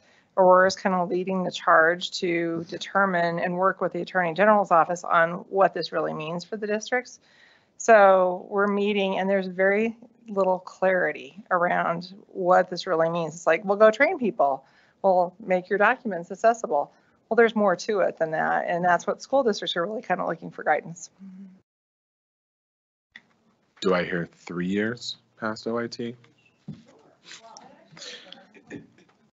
It came out in 21. It's implementing in 24. So really, if you're looking at apples to apples, that really would align with what other state government agencies were given. Thank you.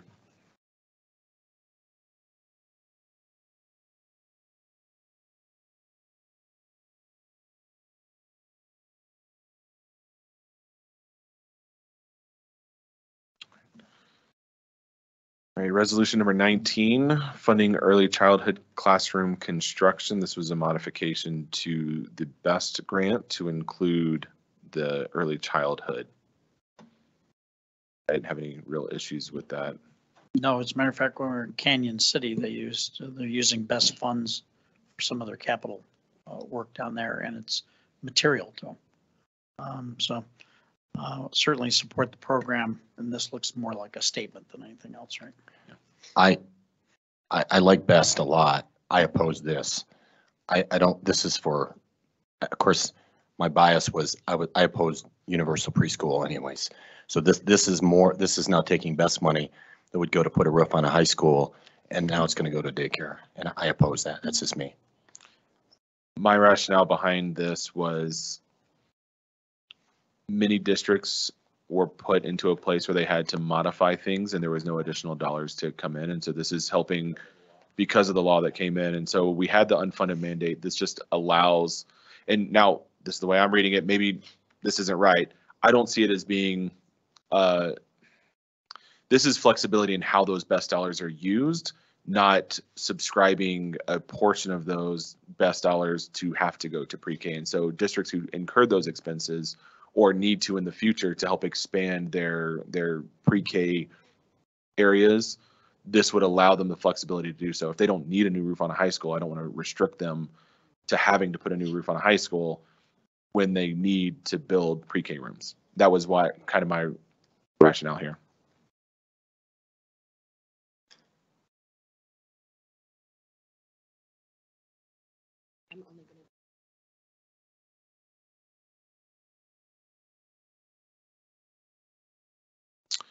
Resolution 20, full and sustainable funding for BEST.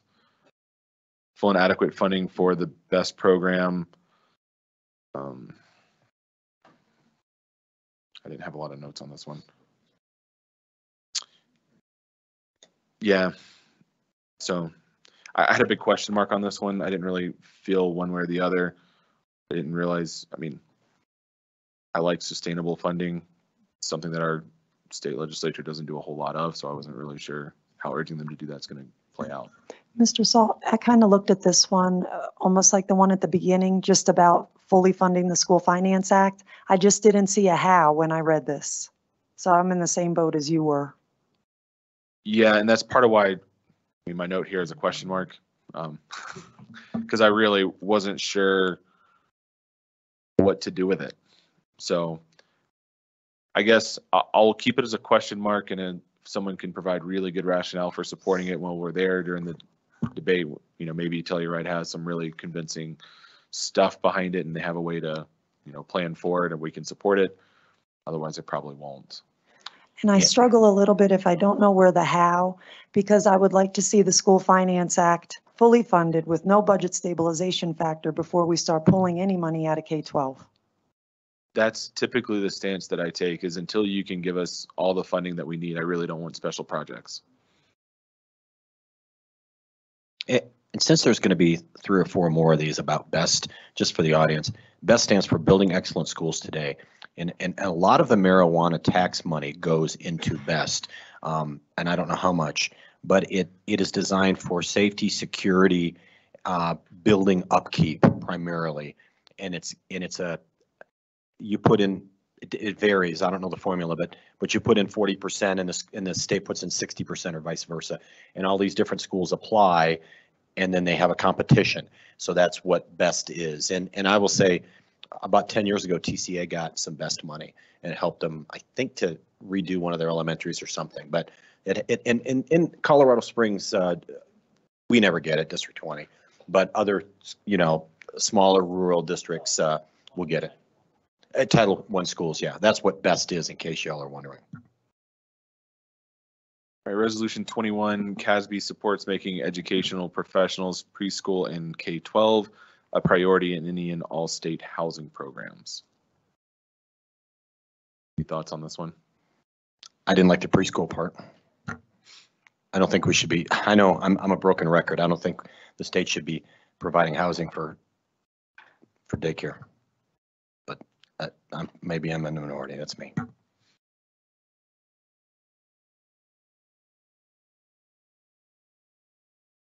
This for me was more of a, this is additional state restrictions on housing plans and housing markets, and now this goes to political, a little bit on your philosophy, right, on whether or not the government needs to put more regulations in. So I'm a less regulation person, and so I was opposed that just from the regulation sense. And like Ms. Allen said, is school funding fully funded? No, then where's this going to come from? You know, I wish we just get all the money and then let, you know, block grant it to us and then let us decide what to do with it. Yeah, I agree, and I think there's a duality to Telluride bringing this up because they are a ski resort, and I used to be a vice president for Steamboat, and we didn't expect the state to subsidize low-income housing for people. We did it ourselves. We figured it out, and so taking money out of K through 12 to funnel it this way just is just moving chips around. Yeah. Right. 22. Minimum wage. This one would support minimum wage for every teacher in Colorado going up to $45,000. This was another one where, as much as I like the idea here, this would put a huge burden on a lot of our small and rural districts to do that. Some of them can support it, some of them can't. And so having this requirement put on them across the state would be really restrictive to some of the other districts. So I was against it for that. Any other thoughts? Again, they mention a subsidy in here, and I get worried, where is that coming from? Yep. I said opposed, just give them more PPR. Like Sound said. Yep. All right, Resolution 23. This is actually one that we saw last year as well. We amended it last year, and so I have effectively the same amendment this year that we proposed last year. The amendment that I proposed last year was accepted by the body, And that was effectively to strike the end of this first bullet, or the middle part. So providing additional revenues for funding such as increasing the MLO cap for the small rural districts to 35%, but leaving the cap where it is for the rest of the districts, and really just provide that flexibility for those rural districts to pass the MLO. So like I said, that seemed to appease the body last year. So I was going to propose the same amendment this year if you guys are good with that. Am I reading this right? This simply provides more freedom for individual districts. Right. So it allows them to increase their mill levy higher. Correct. They so desire. And if because people vote. currently we have, it's, I think 25% for all districts and 30% for the rural districts. And so Summit, I believe, is at their cap. And so why they're presenting this is they want to go for additional MLO dollars, but because they're at 25%, they've reached their cap and they can't ask for more money.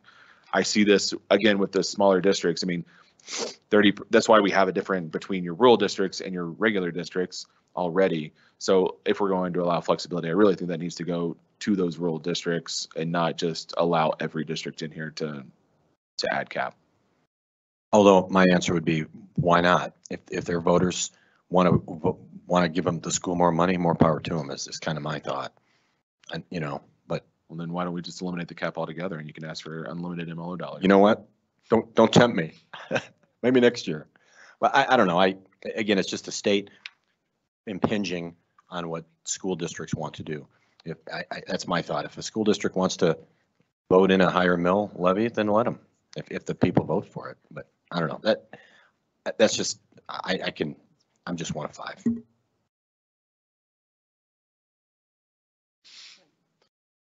Any other thoughts? My only thought is, I mean, when you start getting into that, that's, I mean, you're really looking at the rural district piece of that, right? There's not an effect on us as far as our district. Correct. So it's hard for me to even have an opinion about it because it feels like, no skin off, it's not our sandbox, but I get it. So I don't know. I would defer to them. If you guys like it as is, we can keep it as is. That's, like I said, we did push the amendment last year, and so that's why I wanted to raise that this year. Yep.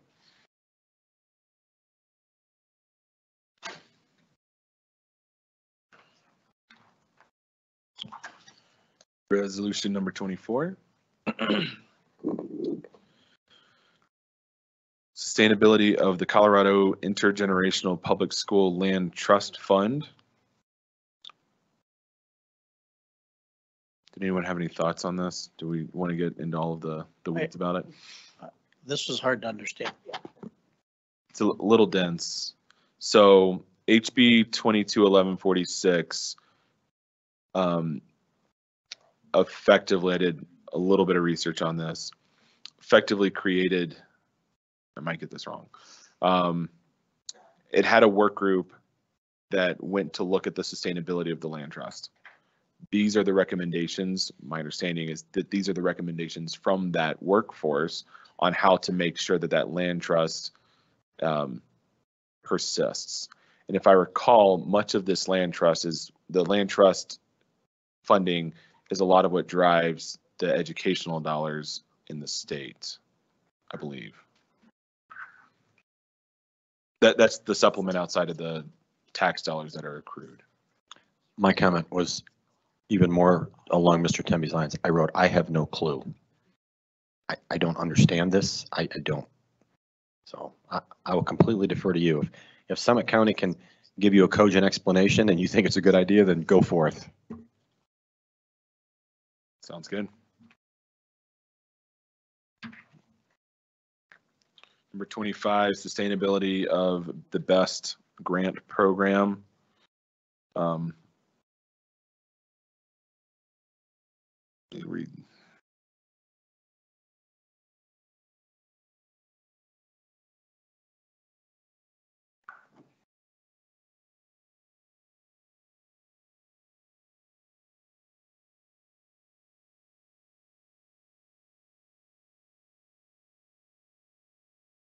I just wrote this would not help D21 bit. There's a lot of Unless I that. understand a resolution, I can't support it, is what I wrote. And that what I like the idea of sustainability from a funding perspective, but that was all that I had. So I didn't really have, this one got to be a little dense. They had, at least they had pictures and colors. Yeah, this was, for those of you following along at home, there's about 7 pages of rationale behind it, which didn't make the resolution any clearer than it already was. So I'll just take that one and see if they have any clarity there. And then the nice thing is they'll have 2 minutes to explain this there. So they'll have to get to the salient points pretty quick. All right, resolution 26. This is protecting local control of PPR from state initiative grants. I think District 38 puts this one forward every year, where it's basically a protection on having that PPR and local control of where that goes. So it's really about free source of the funding instead of being earmarked. So I'm supportive. Likewise. Resolution 27, again, is one that District 38 puts up pretty much every year, where they just oppose legislation that usurps local control of instruction, which is given to us by the Colorado Constitution, so supportive of that. 28, support for school district construction impact fees. I've spoken, I know John Graham with District 49 has been an outspoken advocate of this, where when there is land developed, they start doing the construction, there are impact fees that go to fire and to these others. We get land allotments, but we don't get all of the additional fees that go along to help build the school on the land. And so this resolution is urging our General Assembly to allow us to be included in collecting those fees from developers, so that when we get the land, we can also have some funding to do something with it, which makes sense to me. Mr. Saul, I agree. Just as you said, we get 2 choices when a new development starts. We either get land dedication or we can request fees in lieu of land. And when we take the land, that's it. We're responsible for all of the costs to build, including the infrastructure sharing. And so if we could impose impact fees, it would be helpful. Okay. All right. Thank you. All right, resolution 29, increase the best programs capacity to fund new school projects. Again, this doesn't really impact us a lot, so. I have a question. Yes, sir. For instance, this one says forwarded with a favorable recommendation. I think what you said was the subcommittee, if they were unanimous, they get that? No, so if it's unanimous, it goes on the consent. If it is a majority vote of the committee, it gets passed forward with the little red. favorable So recommendation. red means the majority of the, okay. Of the legislative committee agreed that this was a good resolution. So can treat this one like the other ones if we want to, where it's not really in our wheelhouse. Number 30, yes.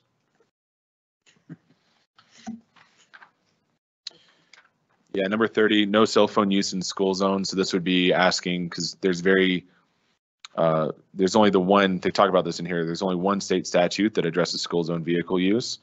And so this would increase, want to have that increase to include no cell phone usage, and that being a violation.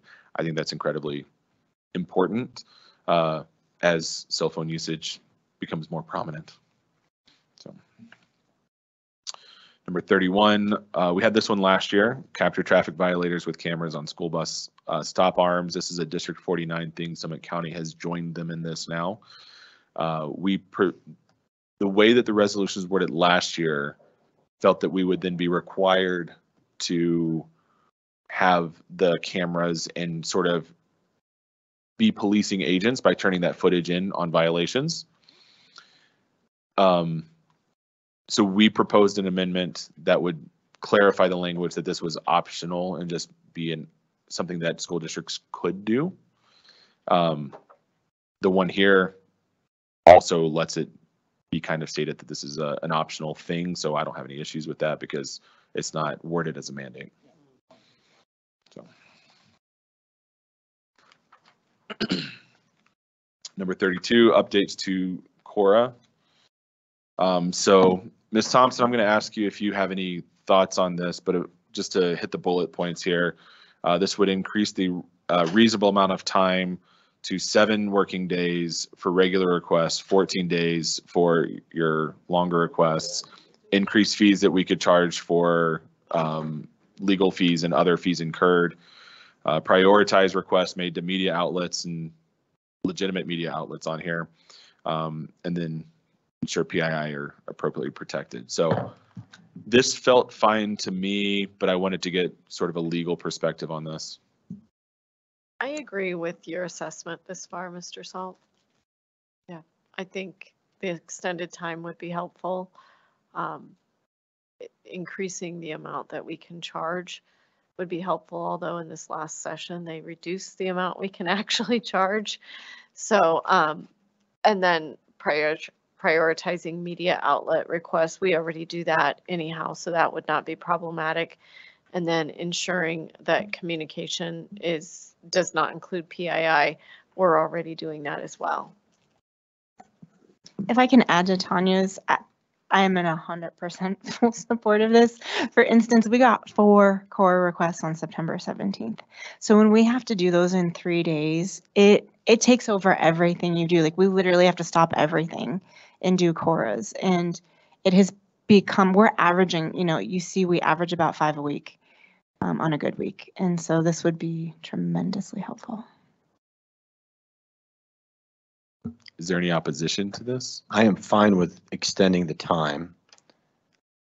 I didn't like the idea of prioritizing requests made by media outlets, but if we're already doing that, well, and the increasing fees, my fear, I can imagine, people just pricing people out. They want to get something, and now they want to, I don't think we would do this, but I can see other entities charging, thousands of dollars for information, effectively gutting Cora. So that was my concern. So it's mixed bag in my view. The problem that I've seen is that the fees that we're allowed to charge don't actually currently cover staff time. And so every request costs us money, and it's more money with the larger request. It's a exponential problem almost. Yeah.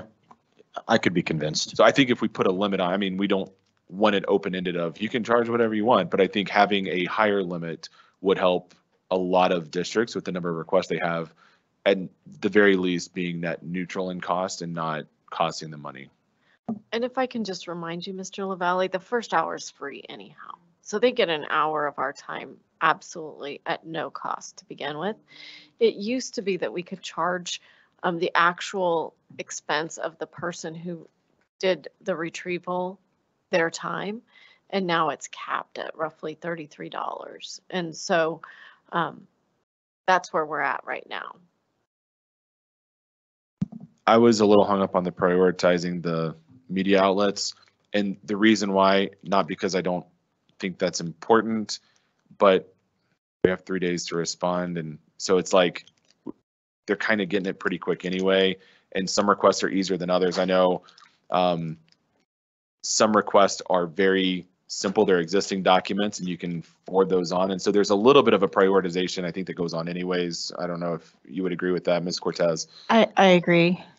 So I think leaving that to the districts to prioritize how they want, it's probably already happening, so to call it out in here, it just felt unnecessary for me. So it wasn't a problem with it. It just felt like, I think we're already doing this. And so I don't know that we really need to list that in here as something to do. Well, I understand the pragmatism because you're trying to run the balance of good relations with the media. So expediency That's it. Equates probably to some media outlets as transparency. And I can, so, yeah. oh, I didn't mean to interrupt. I'm sorry. No, that's really what I had to say. It's 100% accurate. And the other thing I can tell you, we do not do this, but there are other organizations who will use the 3 days plus the 7 days extension as a way to try to not be in the story. So we know that that's happening. So I understand why they put that in there. My thought is nothing prevents them from doing that now. And so the other arm side of this is, if this says prioritize requests, this isn't a you may prioritize requests. This is a you shall prioritize requests that come from the media. And so then we are deprioritizing legitimate taxpayers and other stakeholders that are invested in this district in lieu of media. That gives me a little pause. But like I said, as of now, there's nothing that prevents districts from prioritizing the media to make sure that their side of the story is represented. And so if there was anything, I would meant to strike that bullet.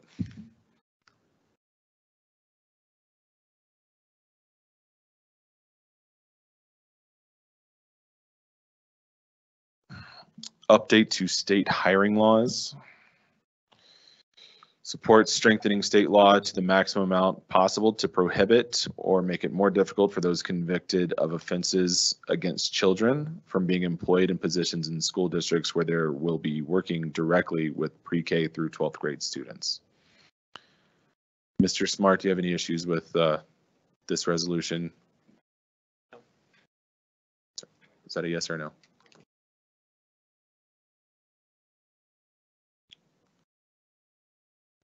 Not at this time. Thank you.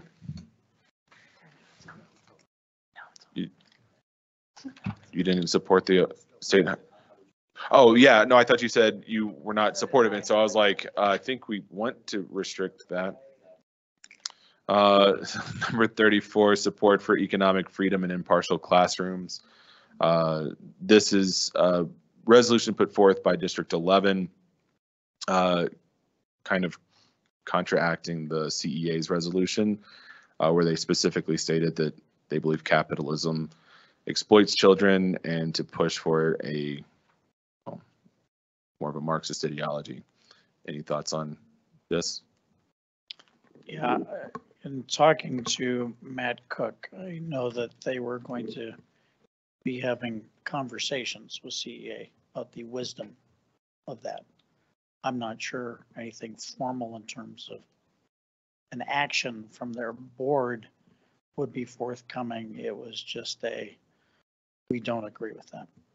So I'm not sure if it needs to go any further. I think CEA has been chastised in the same manner that NSBA was once chastised for some poor judgment.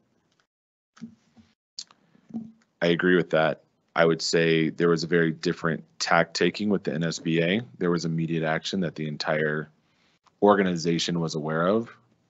Nothing public has happened with the CEA. I know that's a little bit different of an organization. Also delivered different. Yes, and so I think the chastising of the organization's backlash from members was probably, in my opinion, the extent of the similarities here, because one was, resolution passed by the organization itself. The other was an individual who worked with the organization who was terminated, apologies, et cetera. And so the way the NSBA handled that, I thought was fine. And actually, we supported a couple amendments last year, or a couple of resolutions last year around the NSBA and supporting that because of the actions that they took in the wake of that misstep. Again, CEA has not had any sort of a public face countering this, and so I'm still supportive of this. Anybody else? I'm not supportive of us having our own resolution to this effect. I think we can express our displeasure, but you're not going to get, in the case of NSBA, any rogue action. You're not going to get some sort of leadership change or something at CEA as a result of this resolution. That's all. I just think it's an apple and a pomegranate. So I support moving ahead with it because it just it takes a stance on how Casby feels about public education. So do I. I support this. okay, that moves forward.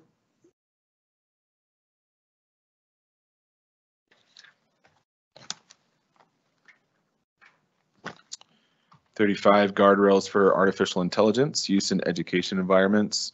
This is really around making sure that there are some restriction regulations in place around student privacy data. So without reading all of the rationale here, that was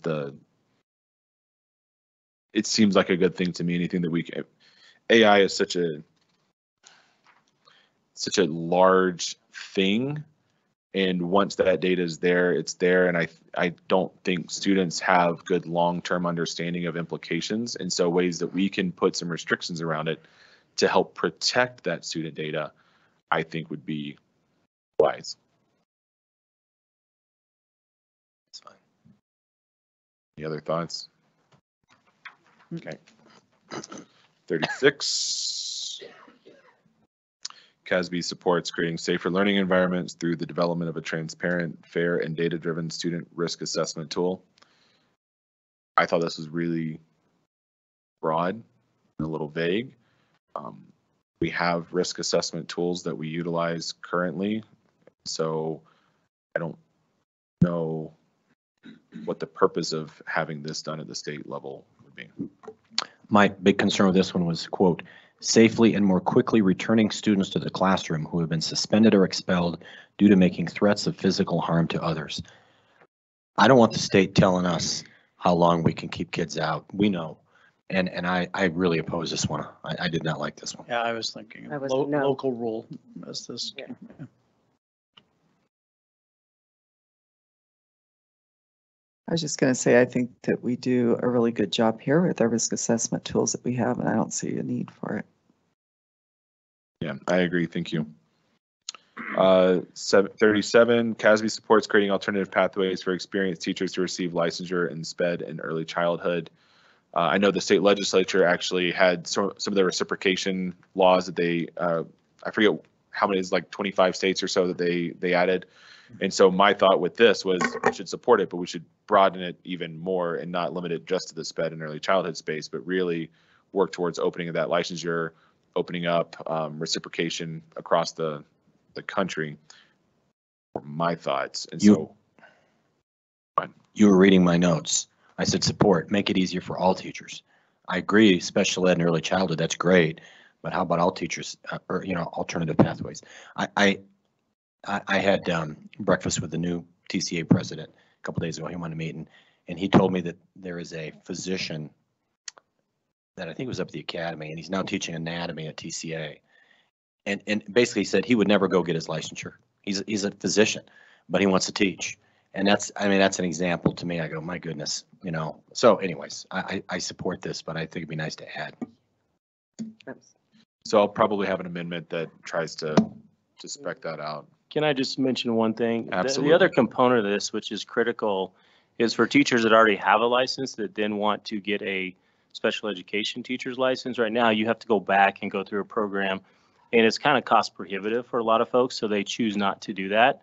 This would give a pathway where they could take the praxis and then do induction within their own district, and they'd be able to earn a 3-year license and then do induction within their own district programs, and then be able to secure their clear license, if you call it that. So that's a critical component that is really needed at this time, and so that's why I would support this. Thank you, Cameron. That's great insight. And those are all the resolutions. Thank you. Thank you, Mr. Salt. Best of luck there. I think it's in Grand Junction. It's in Glenwood. Same thing. I'm just kidding. Yeah. So on that note, just so everyone's aware, I will be remote for that meeting because I'll be driving up there that night. So you'll be remote for our board meeting. For our board meeting, traveling up there because it starts very early the next morning. And so we have a hotel that night. Okay. Thank you. 2023 CASB Region 6 meeting debrief. I had to work. I could not attend this. So Mr. Temby, you have the floor. Actually, I wanted to hear Superintendent Haber's impressions because it was a first meeting as superintendent. Again, I think from a holistic standpoint, the benefit of the continuing education about things going on, a legislative briefing, but most importantly, getting to meet other peers around the state, visit a school district and look at their best practices. And Canyon City's certainly doing some good things there. Totally different school district in terms of enrollment and resources, but they are cracking the code on some things. So I get a lot out of those meetings, so, either directly or indirectly. So, but I did want to defer to Superintendent Haber for her impressions. I would agree with you, and I know it was really helpful to talk to the superintendent of Cheyenne Mountain as well as Canyon City. And one of the things that Canyon City had just put in place was a portrait of a graduate. So I had a chance to talk to him a little bit more about. They had a really nice graphic, I thought, and just kind of what their journey is, and then being able to talk to some of the other school board members too, and just kind of find out about what some of their challenges were. And, certainly, Nicole and I had a great ride down and back, which really was nice to be able to spend that time together too. But the meetings were awesome. Yeah. Anything else on that? Yes, Ms. Cloninger. The one thing that we do is we move that around and it goes to our whole region. And so being that it was in Canyon City, it was a smaller group than we usually see. So it's been a minute since we've had it up here. I would love to see that come up this way because I think we'd have a better attendance, but I also recognize that it's important for the more rural areas to show off their buildings, and they had, like you said, some really great programs in place. So I really liked that. Wasn't the last one at D49? Yeah. Yeah. Okay. And then Pueblo before that. So That's right. I'm saying like, That's let's come up the road. Yeah, sure. Okay. Thank you, Mr. I think we Temby. just Yes, Mr. LaValle, thank you. I'm sorry. Ms. Connors, forgive I'm me. sorry. Forgive me. It's Oh. getting late. I'm just being sassy. No, I just wanted to say it was, yeah, it's fun with the interaction with everybody and of course, just to see their school and their pride in it. It was because we get such extensive legislative updates here from Ms. Thompson and her team. It wasn't very valuable to me to be there because that was a lot of the meeting. Last year we did some more table, small group brainstorming and work, and I wish we had done that. That was my exact feedback to them that night, was that to collaborate that way. But I think it was just because of the numbers, because we were almost double, if not triple, the year before. So I think it just depends where it is. Very good. Heather, do you know how they pick where it is? Do I want to pick? No, do you know how they pick? Oh, Is it I'm something like, I can figure it out. is it something people reach out to them and say, hey, we want to host it? Do you guys want Yeah, I'm to sure. host it? We I'm should sure. do that. Yeah, I think we should do it in. Do it like at the village or something. No, or up in the DCC anatomy lab, that Oh, yeah. table. Yeah, although that's the northern end of the district, but yeah, I'm just saying that Yeah. was the southern end of that. that's true. Okay, I can reach out to Casby and ask about that if you guys want. Okay. Thank you. That's a great idea. Yeah. Okay. Ms. Cortez, how many people have we signed up? Do we have signed up to speak during public comment section 1?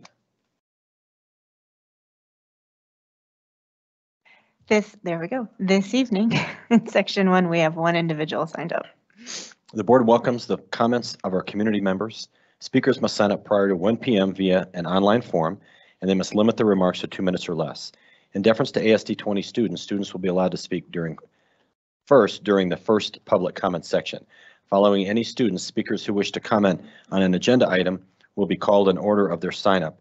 We also ask speakers to address the board and not others in the room. All speakers will be notified of the remaining time via the mounted monitors behind the dais. When the time is ended, the microphone will turn off. Supplemental written materials can be given to the security guards, and they will be delivered to the board secretary. Profanity or any disrespectful behavior will not be tolerated. We greatly value all comments from the public. However, the board will not respond this evening. Our first speaker is Catherine Chukas.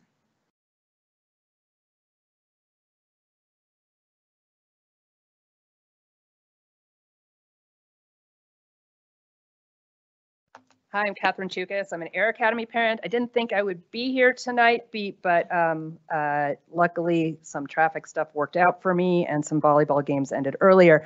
It's really hard when you've got kids in 2 different fall sports. It's really challenging. So I wanted a West Side Animal update would probably be about a lot of bucks. There's a lot of young males running around the West Side right now. Watch out for them. Those are the ones which are really challenging for our kids when the sun isn't up to walk by. And we do have a lot of kids in our neighborhood walking at least a half a mile to the Air Academy bus. Again, Air Academy is a place where people take buses to get there. And we've got a lot of people walking at least 3/4 of a mile in the dark, and there's bucks around.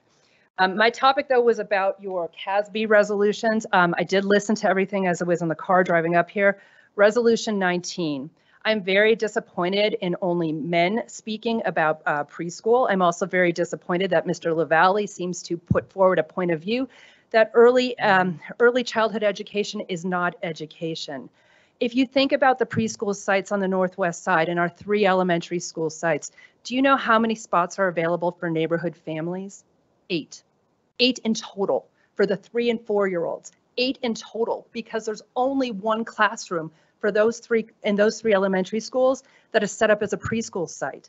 So when I hear about BEST funds helping out rural areas, lower income areas, thinking about actually redoing classrooms for early education, which really matters, you should take a look at the Heckman sites. James Heckman was somebody I studied a lot in my graduate economics education. You should look at the Michigan studies about early childhood education and what it means for adulthood. And you should think about supporting this as a leader, as a district leader amongst all 178 districts. There's a lot of things we can do because we've got a lot of money. There's not a lot of things other districts can do. I have another point about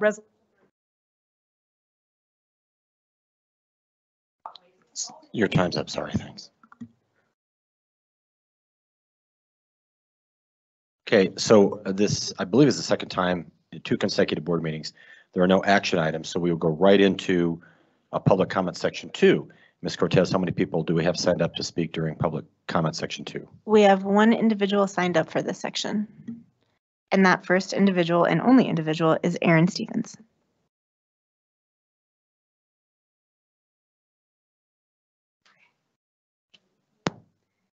All right. I am questioning why we have a board member sitting on a public school board who is opposed to public school funding and voted no to put a mill levy override on the ballot. The proposed MLO, the first of its kind in 15 years, will help to pay our teachers a more competitive salary with surrounding districts. It may even make it almost affordable to actually reside here. It will help us to retain as well as attract new staff to our district. The teachers are supportive of this measure, even the ones living in D20, who stand to have a nominal tax increase themselves. But that's not the only thing that MLO seeks to do. It will help us keep our schools more safe by making sure that every school has the security it needs. It will help to make sure that some of our older buildings have enough funding to do things like asbestos abatement. It will give money to the charter schools since they provide instruction to about 16% of our students. And it will ensure that money used to rebuild Air Academy and Douglas Valley doesn't mean that we can't do any other maintenance on our other aging schools. It seems disingenuous that you sit up there, Mr. Salt, to listening to the same presentations that we all do, yet you would vote against putting it on the ballot.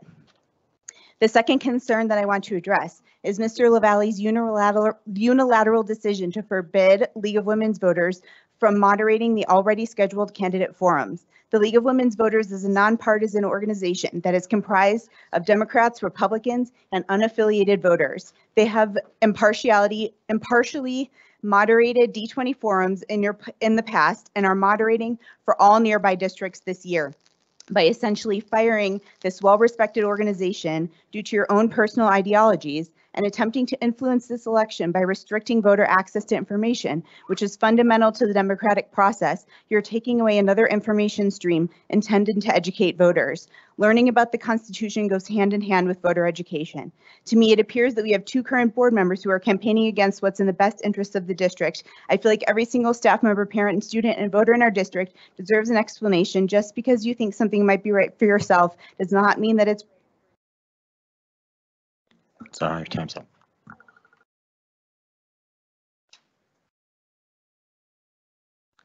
Debrief. Superintendent Haber, do you have any clarifications or next steps? Potentially next steps, just want to put this idea out. have coming up the idea of a fall student linkage. Right now, we have it for October 19th. And I was just wondering if we aren't able to get a larger group of students together for that, I'd like to offer the possibility of having the linkage on the Student Advisory Council meeting that I already have scheduled at November 1st at 9:45. So just something to consider. You can let me know. So that's a Student Advisory Council? Yes. And Okay. I have a good group there the last time that they came together, and it's from we have representatives from every school there already. And I mean, we can reach out, but since we already have a group that's committed, we just, I just wondered if we would want to use that student advisory group already as opposed to doing another. Or we could try the 19th and, depending on how many students we're able to pull together, we could use that as an alternative. I just thought I'd put that out there. Board, any thoughts? Pro, con? Pro or con? No, it sounds great as an alternative. Have we already invited? It's just getting close, so that's my concern. Because I'm sure there's students at every school that want to participate in the linkage. Only if we offer them food. That's right. Board, any other thoughts? As an alternative, yeah. I mean, it would be nice to have the myopia of that session, but if we have to commingle it, fine. Okay. Thank you, Superintendent Haber. I appreciate that. Anything else? Happy birthday to Allison Cortez on October 1st. She's 29 years old. And Maureen Lang on October 3rd. So happy birthday to both of you. Question 5 from the CASB self-assessment. Did the board focus on what is best for students and the district? I think so. I was really pleased, frankly, with spending all that time we did on academics in the study session. I just thought it was really good to do. And for what it's worth, this was a long meeting. I think we all agree. And the public comments occurred at 8 o'clock. So that's not that late. This is kind of the first time we've really shifted. Last time was a really short meeting. So was our business this evening focused on activities that promote and honor our mission statement, our belief statements, and our global end statement that reminds us that all students will have the knowledge, skills, and character necessary for successful transition to the next level, and upon graduation will be fully prepared for success? We ended up with 5 people watching. This meeting is adjourned.